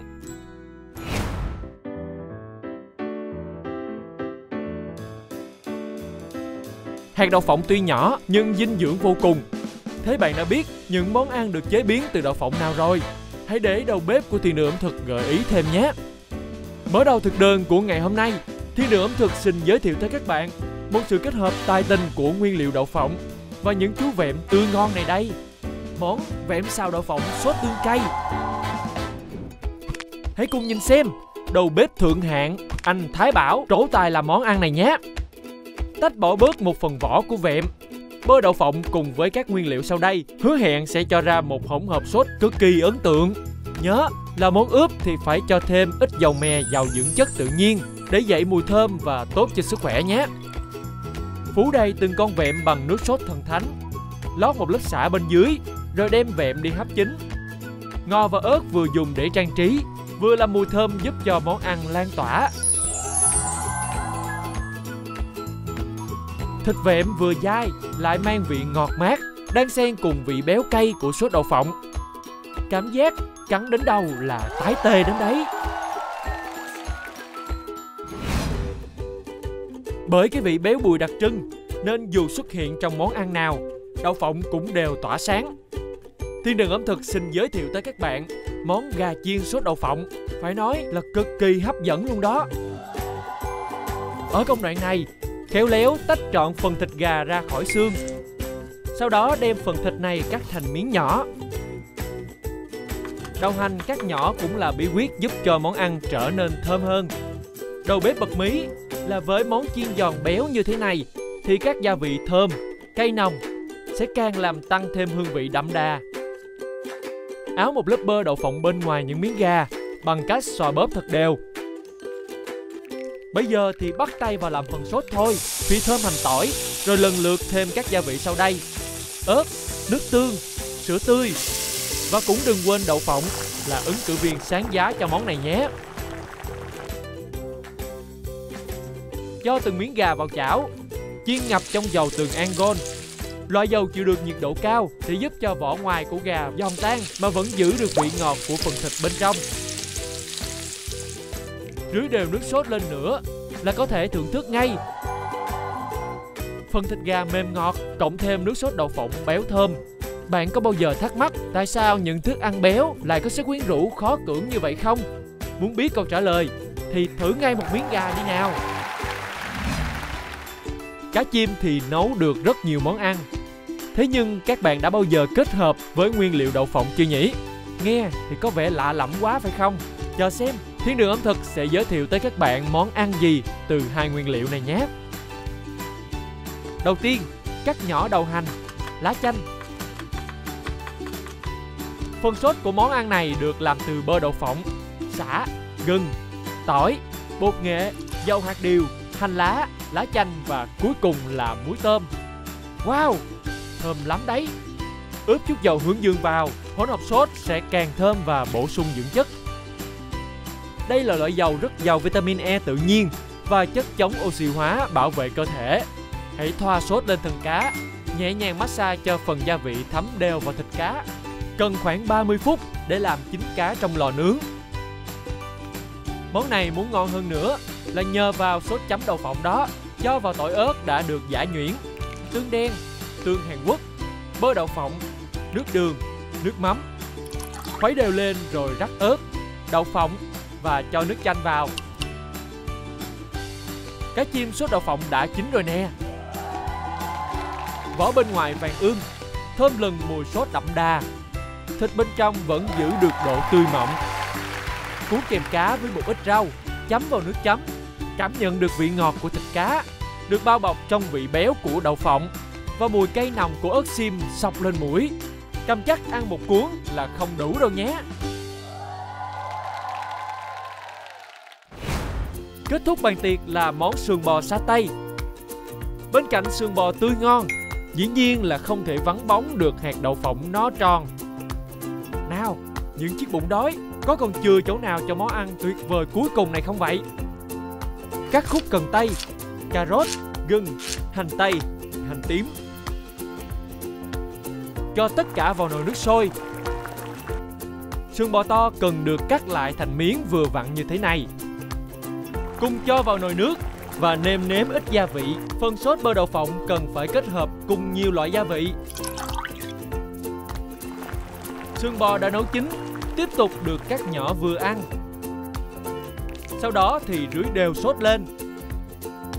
Chút dầu phộng cho công đoạn xào tiếp theo sẽ làm bật lên mùi thơm quyến rũ, gia tăng hương vị và dinh dưỡng cho món ăn.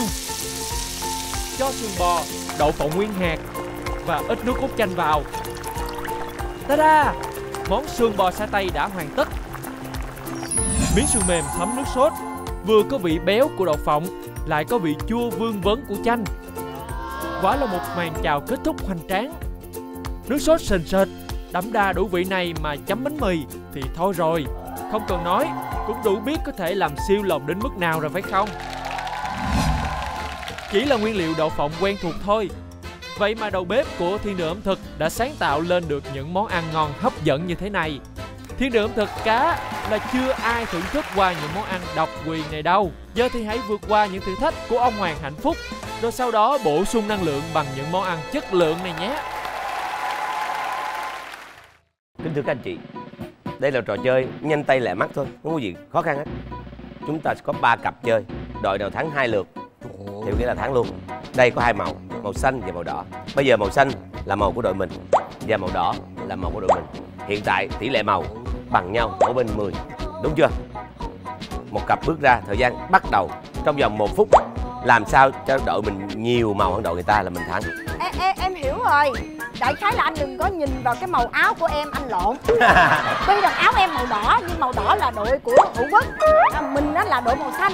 Anh lật anh đừng có lật ngược, anh cứ nhìn áo em mà anh lật làm đội mình thua 100%. Và chúng ta tìm một cách để lật cái gối thôi, đừng có giật, đẩy, xô, đánh, đập gì ở đây cả. Yes. Sẵn sàng chưa? Cặp đầu tiên sẽ là Em với anh Long Nhật. rồi, xin mời hai người đàn ông. Cố gắng càng nhiều màu đỏ mình thắng, cố gắng càng nhiều màu xanh mình thắng. Chúng ta không có xô đẩy, chúng ta chơi với tư cách là nghệ sĩ trên sóng truyền hình. 1 phút bắt đầu. Anh ơi, bên tay này mình bị lỗ rồi anh. Lẹ. Anh cái này màu đỏ của ta, màu xanh của mình. Lẹ. Anh cái này màu đỏ của ta, màu xanh của mình, màu đỏ bên kia. Trời, Quốc hay quá vậy, Quốc nhanh ghê không? Màu xanh. Rồi, người con gái Huệ thua rồi. Người con gái Huệ ơi, màu xanh người con gái Huệ ơi, bên đây người con gái Huệ. Người con gái Huệ thua rồi. Lật lên, nhanh lên người con gái Huệ. Người con gái Huệ thua rồi. Người con gái Huệ thua rồi. Người con gái Huệ thua rồi. Lật lên. 10, 9, 8, 7, 6, 5, 4, 3, 2, 1. Hết giờ. Dừng. Đây, hết giờ. Thưa quý vị, Anh Nhật thua rồi. thưa quý vị, chúng ta có cần phải đếm không? 1, 2, 3, 4, 5, 6. Có nghĩa là người ta 14, anh Nhật à. Rồi sao Hữu Quốc nhánh như vậy? Nói chung là Nào đi sau lưng anh nào rồi cái thằng. anh thua rồi. Thưa quý vị, các anh chị và các bạn, vì không đồng đều về cái sự giới tính trong đội. Có bên thì 2 đàn ông nhưng mà có bên có 1 đàn ông, nên chúng tôi tính lượt và tính số lượng nữa. Sau 3 lượt sẽ cộng lại. 1 phút bắt đầu.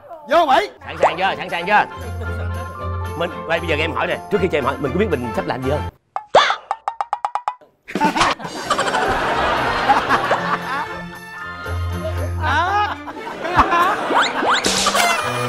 Một phút bắt đầu. Vô. Trời. Ăn Giang, không được. Ăn Giang, loại.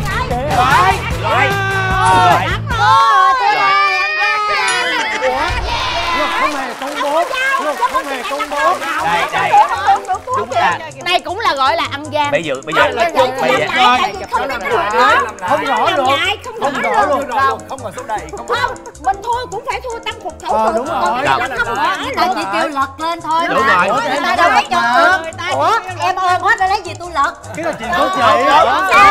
Cái là chuyện của chị. Tại sao bây giờ nè? Em bây giờ nè. Quá mệt. Thưa quý vị, quá mệt mỏi. Rõ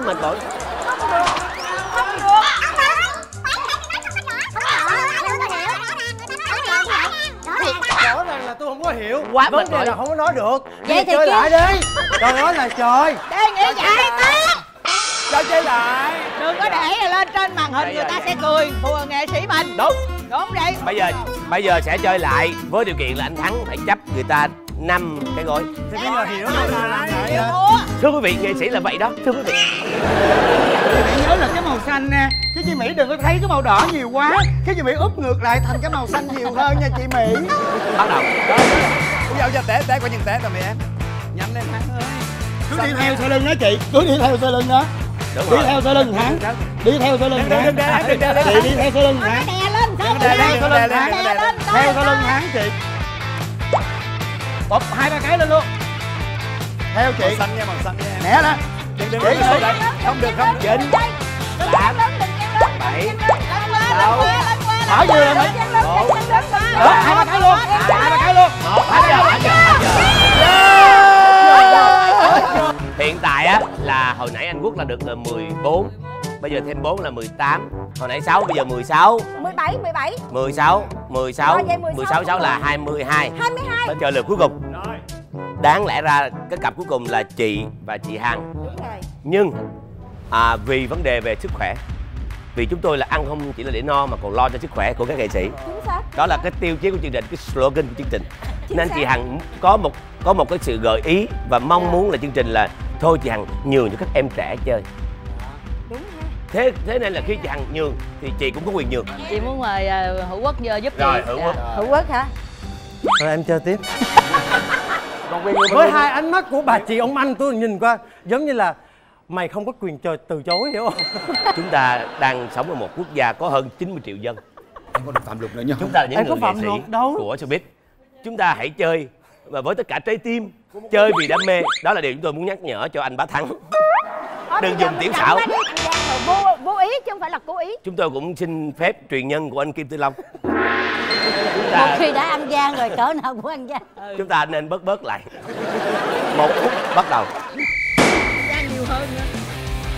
Thắng ơi, cái chân em chạy đây là cái gối chận lên này, đấy không cái gối chận lên này. Nó chạy luôn hả chị? Nó không có đẹp đó. Không có đẹp tại vì Quốc bên kia mà, đúng không? Có đẹp. Sau lưng kìa. Quý ơi, trời ơi, Quốc nó giỏi quá rồi, chết rồi. Thắng ơi, sao em ngực màu đỏ vậy Thắng? Màu xanh giùm coi. Thắng ơi, đằng sau lưng em kìa. Thắng ơi, đằng sau lưng em kìa, trước mặt em. Màu xanh. Làm đi Quốc. Chị vậy? Hết nhạc rồi. Con nhạc hay hết nhạc? Con nhạc hay hết nhạc sao chị vậy? Một đống luôn.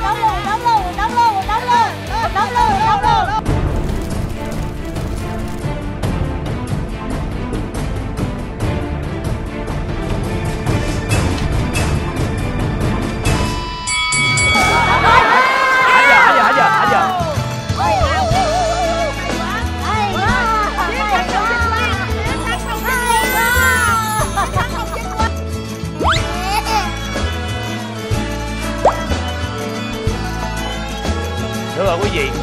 Thưa quý vị, mưu sự tại nhân mà thành sự là tại thiên. Ở hiền thì gặp lành, ở thức thì sinh ra từng dạy. Nếu chúng ta biết chăm lo cho bà cụ thì bà cụ đó chính là tiên để biến ra cho chúng ta những điều mơ ước. Và trong câu chuyện của Tết ngày hôm nay, bà tiên đó chính là anh Hữu Quốc và bà mụ phù thủy đó chính là chị Ngọc Huyền. Rồi, như vậy là đội chiến thắng chung cuộc 10 triệu đồng và bước vào đại tiệc. Đó chính là Trường Giang, anh Hữu Quốc và Thoại Mỹ. Xin mời vào đại tiệc.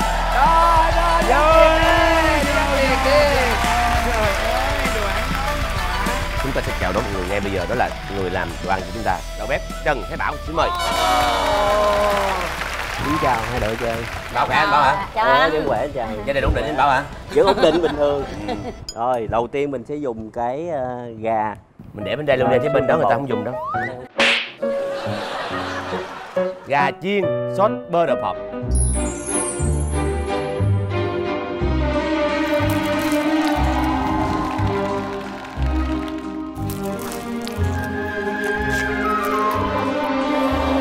Chắc là ngon lắm ha. Nhìn cái miệng thôi là ta nói ngon. Đậu phộng thì béo, đậu phộng nhiều chất béo tốt. Mời chị. Bơ đậu phộng khác rồi hạt thông là rắc lên phải không em? Hạt thông là sao? Thông giống đậu phộng, nó cũng một họ đậu phộng nhưng mà hạt có chút xíu, nó nhỏ. Rồi không hỏi của anh Không có hạt thống. Rồi để đó em mua hạt é cho coi. Em mời anh Nhật Quyền Quyền Thắng. Thôi em sợ mập lắm. Em ngồi mà em buồn, em phiền này giờ đó đây. Lý là thắng rồi. Mà phạm luật làm chi thì 2-3 lần.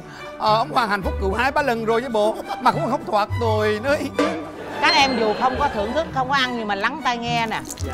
Nghe nó giòn trong miệng chị. Cái da nó giòn vậy ha? Giòn trong miệng chị. Da giòn. Nó thấm từ cái sốt đậu phộng mà nó qua cái thịt gà. Ôi chao ơi. Chị ơi, em đã nói em bận chiếc áo đỏ là em đã chuẩn bị em thua rồi. Thấy không? Chính vì vậy cho em sẽ không mập và em không ăn. Đơn giản vậy thôi. Em muốn ăn, em không có sợ mập. Món ăn này không có mập. Chị Quyền hồi nãy chị có nói em nghe rồi. Tất cả những món ăn ngày hôm nay là ăn không có mập. Trong khi bên đội bên đây ăn, các em phải nghiêm túc ngồi lắng tai nghe và thưởng thức những cái món ăn từ ở bên đây nó xông cái hơi qua bên đó. Tụi em mới tôn trọng tụi chị chứ. Đúng không? Mấy có sự xông cái hơi qua luôn. Hàng gì em toát mồ hôi quá chị ơi. Món thứ hai đi anh. Món thứ hai mình dùng vẹn.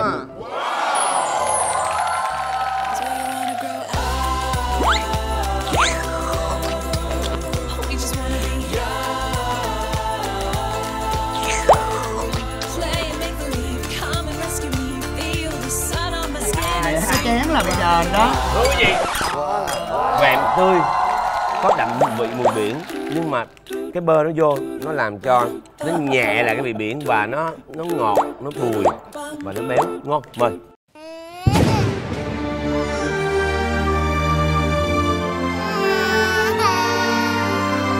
Nhớ mở ra đũa ra chuyện cưng. Dạ.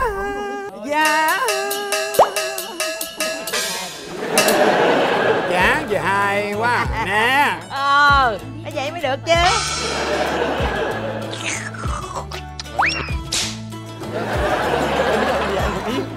Nhưng mà cái nước sốt ngon. Anh phải dùng cái hóa đó lại. Bởi vì khi mà mình cầm cái hóa nó lên mình đeo vào tay á, mình mới biết rằng là mình thua thê thảm như thế nào. Mặc dù là ở bên ngoài kia đội đối diện á, họ cố tình họ đánh trống lãng á, nhưng mà khi mà ăn cái con vẹm này rồi thiệt nó ngon gì đâu chị. Cái nước sốt nó vừa là do đậu phộng đó. Đúng rồi, mà cái con vẹm ăn vô á là nó thấm với lại cái đậu phộng nè, nó béo ngậy luôn á, nhưng mà thực ra nó không có mập. Có ăn đừng có ăn gian vậy. Mà rung tay luôn nè chị, nó ngon, nó bất nãy giờ đói á. Bò là ăn đi, bò toài quả trời đó. Bây giờ món thứ hai là món gì anh? Thứ ba món cá chim nướng. Cuốn bánh rán. Chết thiệt chứ, rắn mà ở ngoài biển không thì vỗ trong nồi.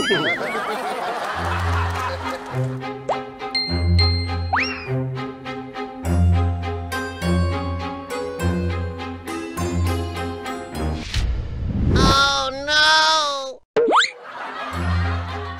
Trời ơi. Rồi thằng Thắng ăn gian kia. Trường Giang ơi, cái này bá Thắng chứ không phải chị. Trời, giờ em ước gì mà đội bạn á chị, là cuốn cho mình 3 cuốn mình ăn. Trời ơi, Cái cuốn chấm mà tên gọi của nó là vòng xoáy tình yêu. Đó là mình phải chấm vậy. coi nè, vòng xoáy tình yêu nè. Vậy. Ôi, tình yêu.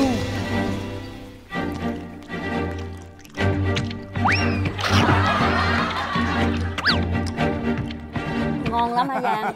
Trời ơi, miệng ăn ngon vậy sợ luôn. Trời ơi, chị còn chảy nước miếng nè. Cái khoan miệng á.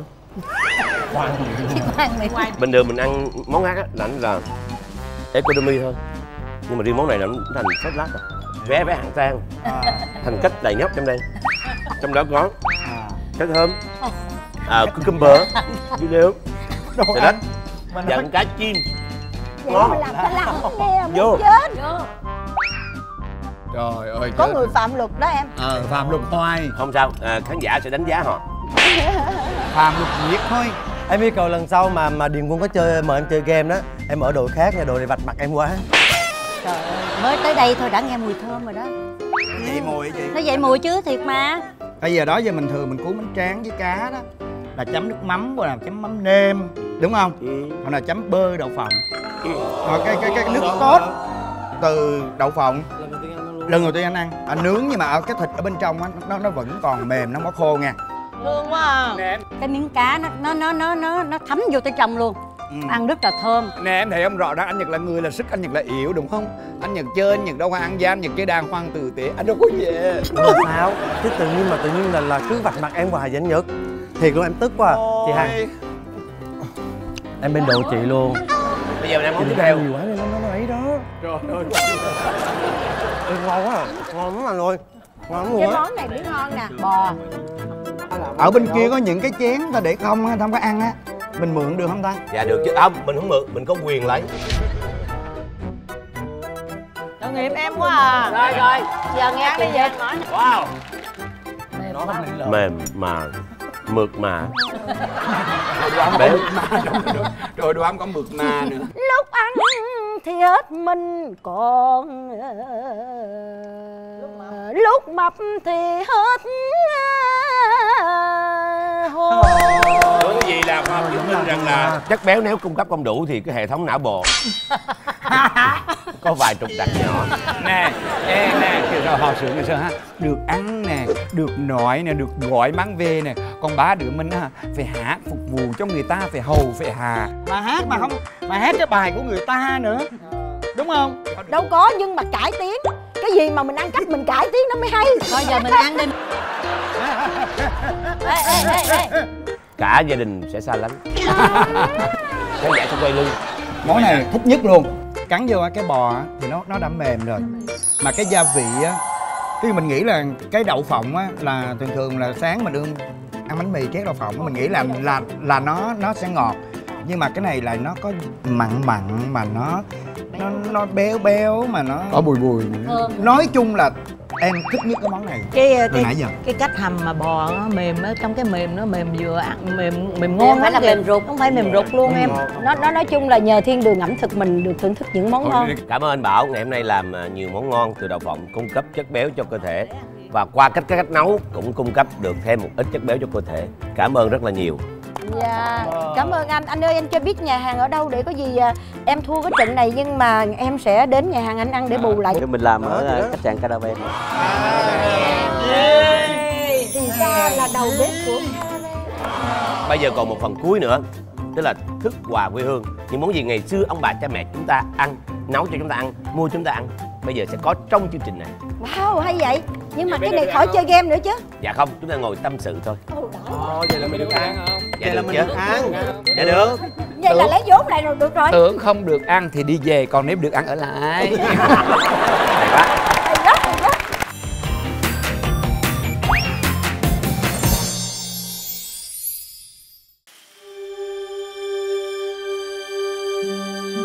Bánh tráng Mỹ Lòng, bánh phồng Sơn Đốc, một loại đặc sản gửi gắm nghĩa tình và cả niềm tự hào của người dân Bến Tre. Thức quà quê hương hôm nay, Thiên Đường Ẩm Thực xin mời khán giả làm một chuyến về Sơn Đốc, thưởng thức món bánh phồng danh bất hư truyền này nha.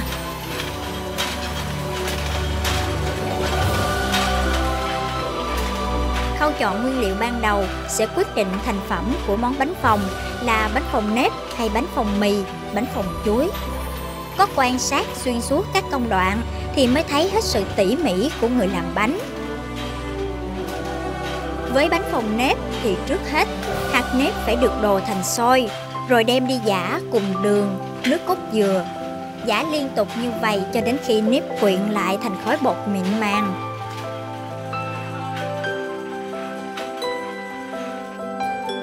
Làm món bánh này là phải nhiều người xúm vào, nhiều tay làm thì mẻ bánh mới nhanh được.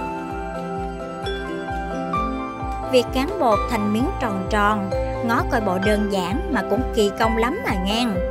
Phải quen tay, hiểu cái độ dẻo của nếp nó tới cỡ nào thì mới vừa cán vừa nương, cho ra được hình dáng bánh tròn tròn, mỏng mỏng. Mà cũng phải liên tục à nha, chứ cán có cái một, cái hai rồi lại mỏi tay, nghĩ mệt thì biết chừng nào mới xong.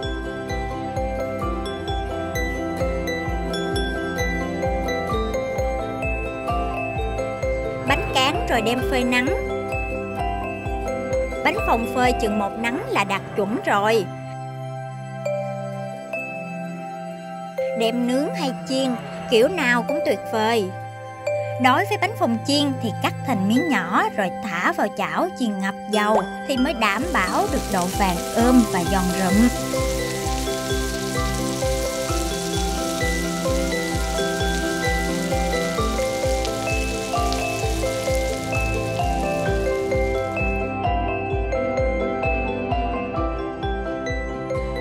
Đối với bánh phồng nướng thì phải nướng trực tiếp trên than hồng như vậy thì mới ngon.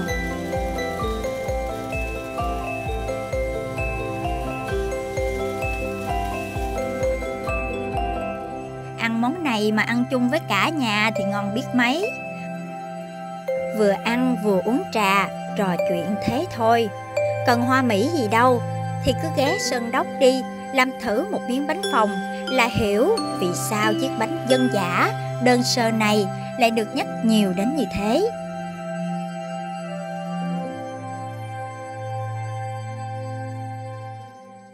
Thưa quý vị, thức quà quê hương ngày hôm nay sẽ được làm ở bàn tay dễ thương xinh đẹp của một người đẹp.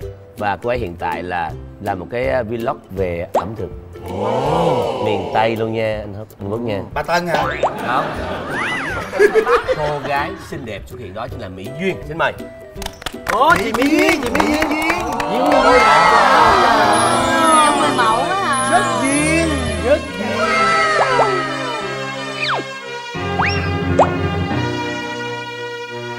Mời đi Duyên. Dạ. Duyên khỏe không cưng? Dạ em khỏe. Gia đình ổn định chứ hả? Hôm nay mình ăn món gì? Hôm nay em có em xin phép gọi là anh chị. Dạ. Hôm nay em có đem đến một món đặc sản quê hương Bến Tre của em, đó chính là bánh phồng Sơn Đốc. Ở quê em có câu đó là bánh tráng Mỹ Lòng, bánh phồng Sơn Đốc. Bến Tre. Bến Tre là đồng hương với anh đó. Bến Tre chỗ nào nữa, chỗ nào? Anh ở cầu Ba Lai. Cầu Ba Lai là vừa qua cầu Bến Tre đến cái cầu Ba Lai đó. Còn em ở Bến Tre ở chỗ nào? Em ở huyện Ba Tri. Ba Tri à? Ba Tri là có giò heo nướng. Anh Nhật ở Dòng Trơn. Dạ. Bánh tráng Mỹ Lòng, bánh phồng Sơn Đốc. Anh ở Huế mà chi kỳ vậy? Gái Huế chi kỳ vậy? Anh Tường bánh tráng Mỹ Lòng, bánh phồng Sơn Đốc. Ăn rồi sẽ khóc về nhớ mãi quê hương. Rồi xin mời mọi người. Dạ. Chị ăn có loại có chuối không? Có chuối. Có chuối này, có chuối này. Có chuối là món ruột chị đó. Anh ăn cái nào? Cái nào cũng được em. Và chúng ta dùng miếng trà. Thơm á. Ở đây thì nó có 3 loại, đó là bánh phồng nếp, bánh phồng mì và bánh phồng chuối. Nhưng mà trong này mình Bến Tre thì là có nổi tiếng nhất là dừa. Dạ. Mà trong này nó có dừa không? Dạ có. Có gì? Chắc chắn là sẽ có dừa ở trong đây. Dừa. Bánh trần là phải có dừa. Em cái này là mình đã chiên lên chưa? Dạ, dạ rồi anh, cái này mình nướng. Nướng nè. Vậy nó quê Bến Tre. Không, quê ở Bến Tre nhưng mà mình đâu có sống ở Bến Tre. Ủa là sao anh? Có nghĩa là Phải biết chứ. không phải quê nội ở Bến Tre nhưng mình sống ở thành phố Hồ Chí Minh. Quái cái chương trình này thích quá. Mang một quái nừa để tụi ăn dầm mặt xuống ăn chua chua được. Bây giờ tới thưởng thức cái trà nào. Bánh phồng uống cái trà nè. Trời ơi. Phải ngoài. 1, 2, 3. Vô. Rồi uống trà vô nữa hả? Vô chứ. Trời, người Nam Bồ đạn yếu quá. Em ơi, mời em một ly. Bé vừa xinh đẹp mà vừa dễ thương. Tới gặp nghệ sĩ nói nghệ sĩ kỳ quá. Cảm ơn anh, em thấy mọi người vui mà. Hồi đó giờ em có đi thi Hoa hậu không? Dạ có. Ơi, em đứng dậy coi, đứng dậy đi. Anh đi vòng đi. Ép người ta. Dạ quá. Em nói thiệt. Em đi là phải có người đi chung với em mới đi được.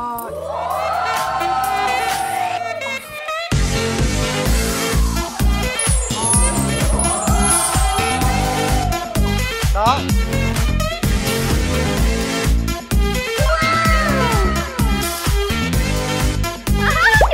Trời ơi.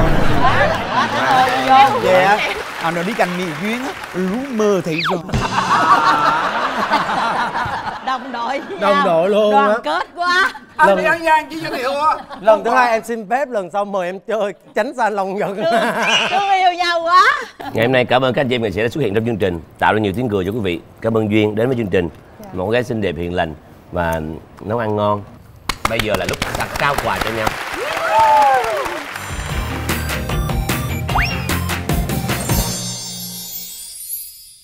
Một lần nữa xin tri ân các anh chị đã đến đây góp vui với chương trình. Cũng xin đặc biệt tri ân truyền nhân của anh Kim Tử Long. Hai đứa luôn, hai đứa. Không, đây là truyền nhân, còn đây là sư phụ của anh Kim Tử Long. Cảm ơn người gái Huế anh Long Nhật. Trời ơi, người con trai Huế men nhất số biết. Đây là phần quà dành cho đội không thắng cuộc. Hả? Không thắng cuộc cũng được quà nữa hả? Sướng vậy. 6 tháng sử dụng dầu ăn Tường An CookingOil. 6 tháng nha. Vậy chơi đâu có cần phải thắng cũng có quà vậy. Đội thắng thì được 1 năm. Và có một chút tiền gọi là xăng cộ. 10 triệu đồng. Cảm ơn tất cả mọi người. Cảm ơn quý vị đã dành thời gian theo dõi chương trình của chúng tôi. Chương trình do Đài Truyền hình Thành phố Hồ Chí Minh phối hợp công ty truyền thông và giải trí Điện Quân thực hiện. Được phát sóng vào lúc 20 giờ 25 phút tối thứ Sáu hàng tuần trên HTV7. Chúng tôi cũng xin trân trọng cảm ơn công ty cổ phần dầu thực vật Tường An và nhãn hàng Tường An CookingOil đã tài trợ độc quyền cho chương trình này. Xin chào tạm biệt và hẹn gặp lại. Giờ chúng tôi lưu ý, mình là Á hậu người mẫu, mình nên chơi theo cái tâm thế là hòa đồng và tích cực.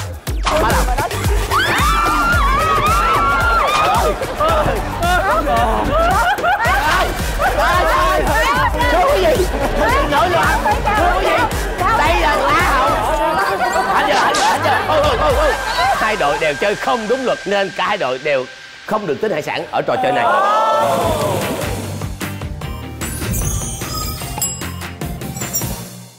Chương trình được tài trợ độc quyền bởi công ty cổ phần dầu thực vật Tường An cùng nhãn hàng Tường An CookingOil.